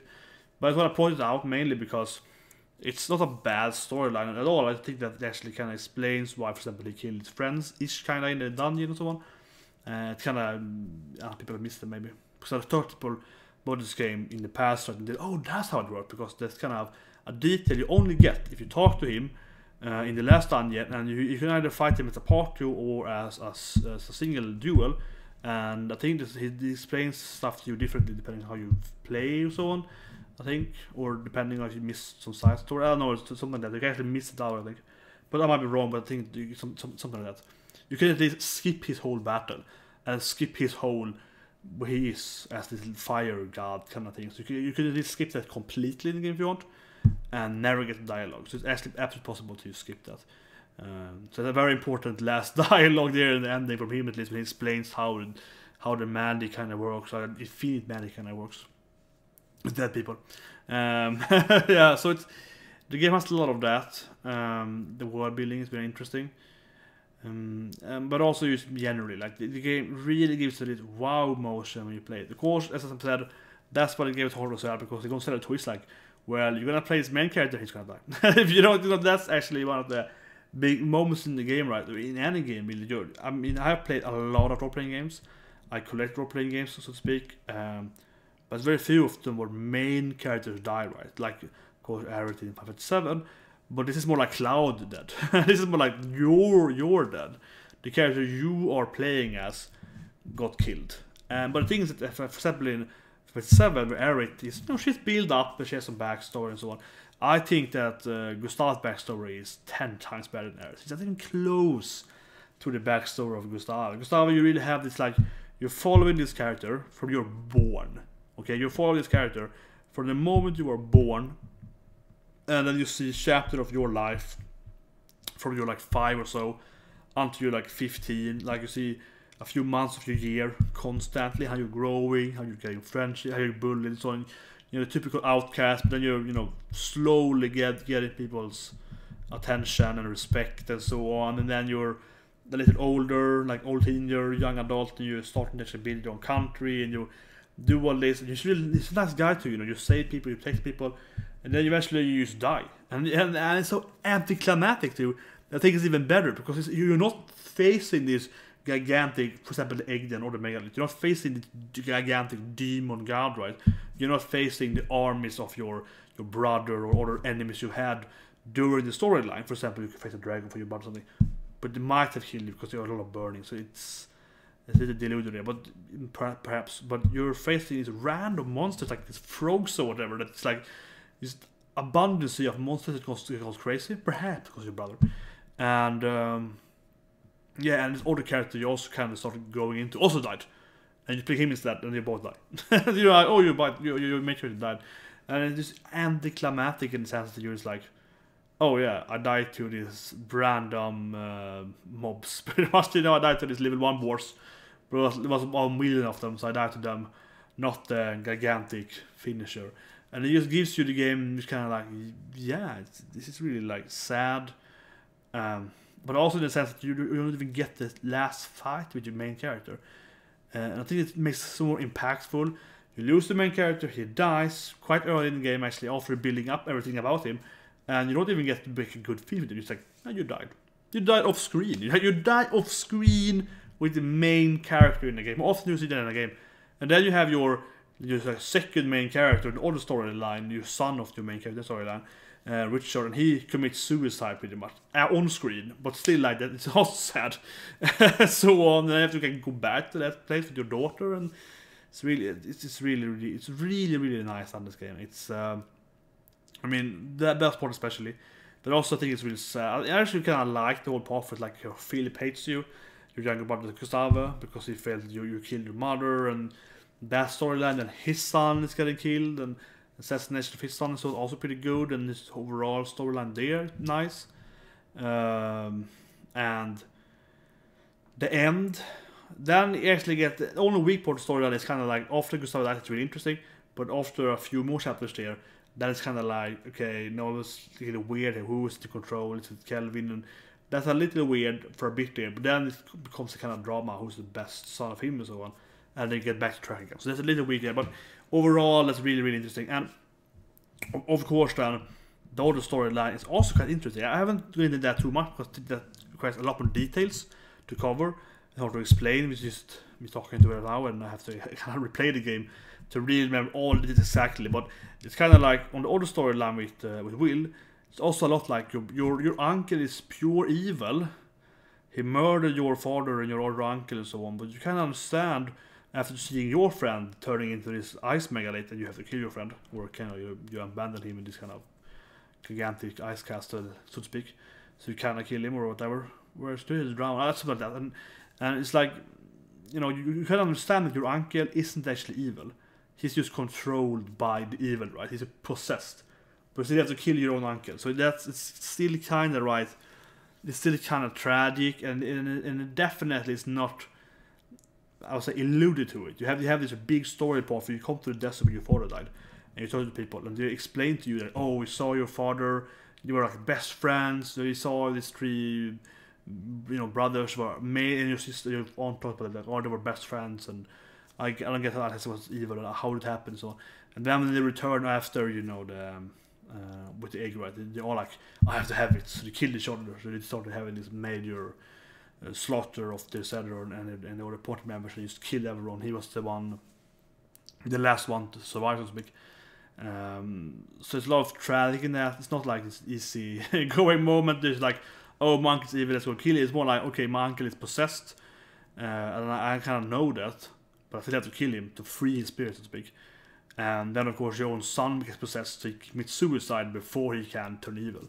So that's why he does it, because he knows, of course, from his father story about his grandfather, that you will turn evil, right? So he kills this woman that has the egg, and then he's like, what should I do with it now? It's like, fuck it, I have to kill myself pretty much before I will turn the next evil, right? It's quite tragic.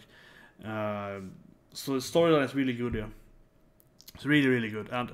But also, as I mentioned, that you have the story part where you play, it's fake Saga a little. You have the story part where you play as Saga and his right-hand man, and he's killing people, and he meets up with him, and you have this general part where you like see a lot of... The game is very well made in that sense, but also I feel very typical of the Japanese RPG games that are very good in this sense, or the Japanese media, where you see a lot of the scenes from, for example, Philip, so you understand why he hates your main character. You know, you really understand why he blames you for your mother being dead. You also blame yourself for that a little, and as I mentioned, other side characters and so on, kind of building them up. So a lot of the characters has really good storyline. Some other characters don't at all, just kind of there, but it's also kind of fine, because a lot you have like 30 plus playable characters, but like 20 of them, I guess 15 or so of them, are just gonna be in like 1 or 2 or 3 chapters, like some extra recruit, and then they leave permanently. So whatever, right? So it kind of worked actually, and it's very nicely done, everything together. All about how they combine stuff, and but especially the twists. I mean, just like I mentioned in Defeat the Richard, just that kind of thing. You also do the main character die so on, but also that, oh, you're playing this new female character, oh, interesting, and you see your older characters and interact with her and so on, and kind of teaching her and your this other guy how the stuff works, and you're like, okay, so this is my new main character. And you know, the game is portraying it from her perspective, right? Her mind and so on. So you're like getting into her, being like, okay, this is my new main character, what's my goals? Is she maybe the daughter of Will or something? And you kind of, you know, you work into that. There's like, nope, she's gone. That's the main character now. She was just the leader for whatever reason, because she wanted to be the leader. Who's the main character? It's like, what? And then she's never in the game again. She's like never in the game again. It's just this game does it in so many levels. Like it does its strategy thing, its build up thing, and it kind of like just you know rip the rug under your feet and give you this really weird, this major twisters, amazing kind of coloration with the characters and how everything in the world is combined and so on, and also this kind of really nice details where you're just like, no, that's the main character. You're sorry we tricked you, and they do it a lot of the times. But that's why it's so hard to explain it to anyone without spoiling it, right? Because you have all of these kind of major twisters, but also kind of minor, kind of funny, minor details where you're like, yeah, actually, that's the main character, or like, no, you're evil. It's a lot of the Saga when you're like you're gonna his storyline is more than this though. But in general, his chapter, you go into this dungeon, absolutely place where you killed your uncle with Will.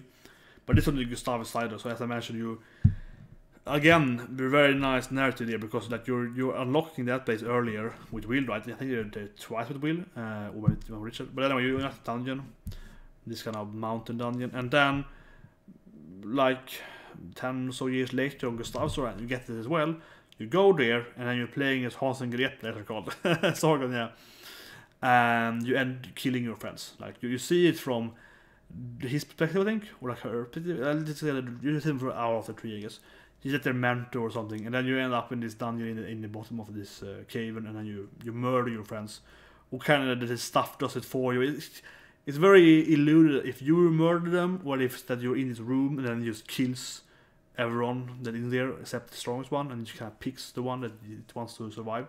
It seems, based on the story too, I guess, that you enter this room with them, and then it killed them and infused their soul into your body, so you could turn into this kind of fire demon later on in the game, I guess.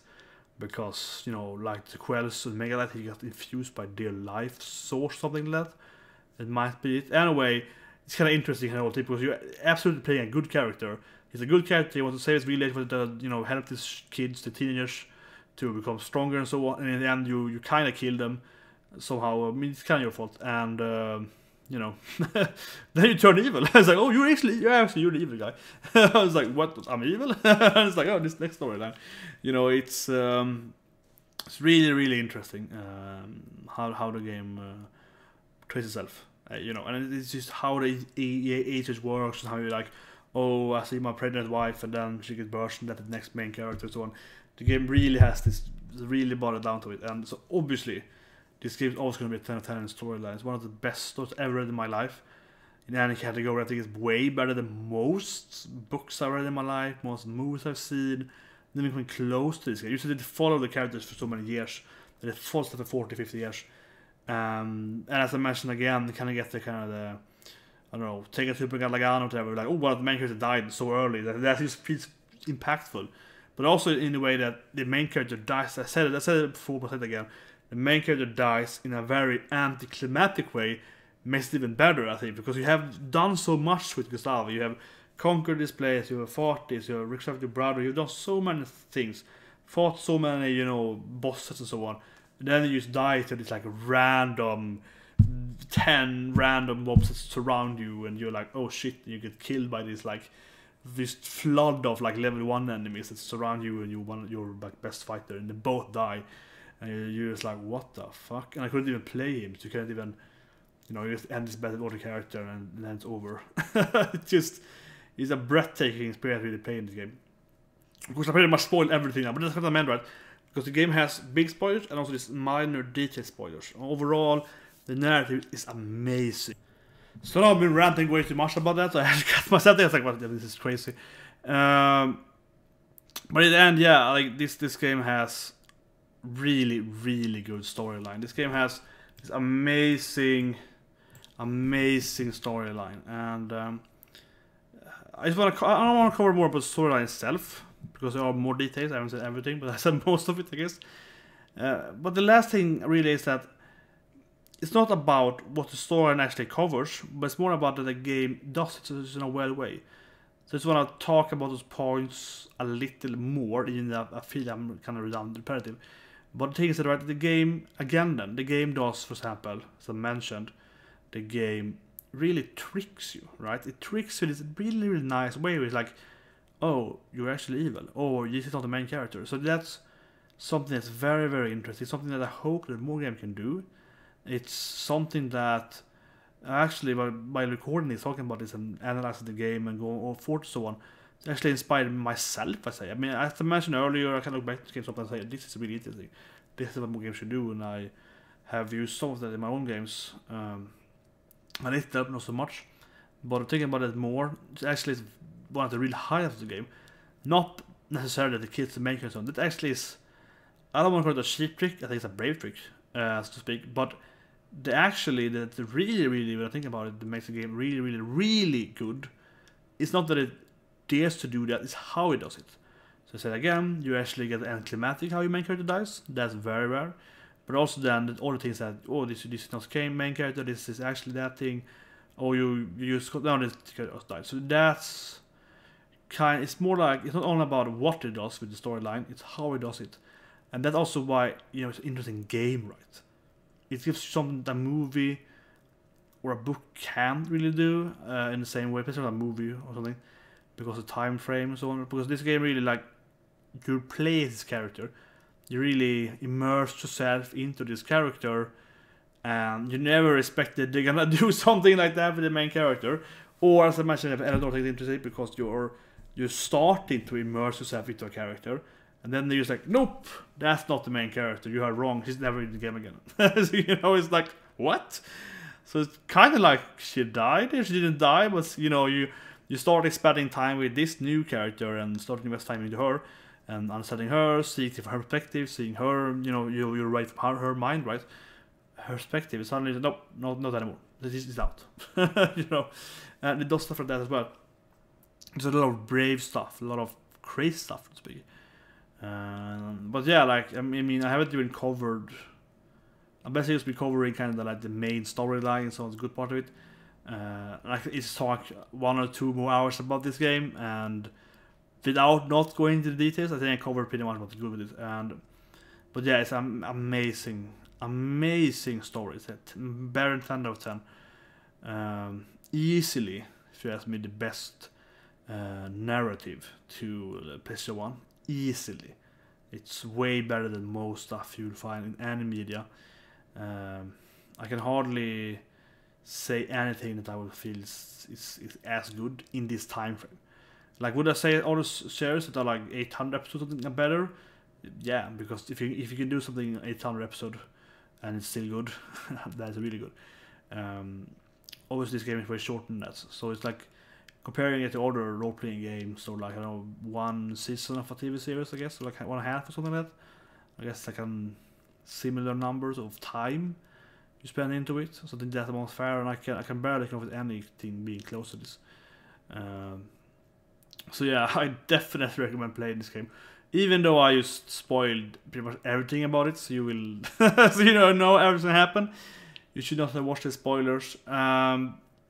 But yeah, that's it for me. I hope you really enjoy this. I hope you, even if you play the game, especially play the game, I think if anything, if you played this game like 20 years ago and you just wanna see someone sit here and talk about its good memories of this great game, I hope you really enjoy this, and I'll see you next time.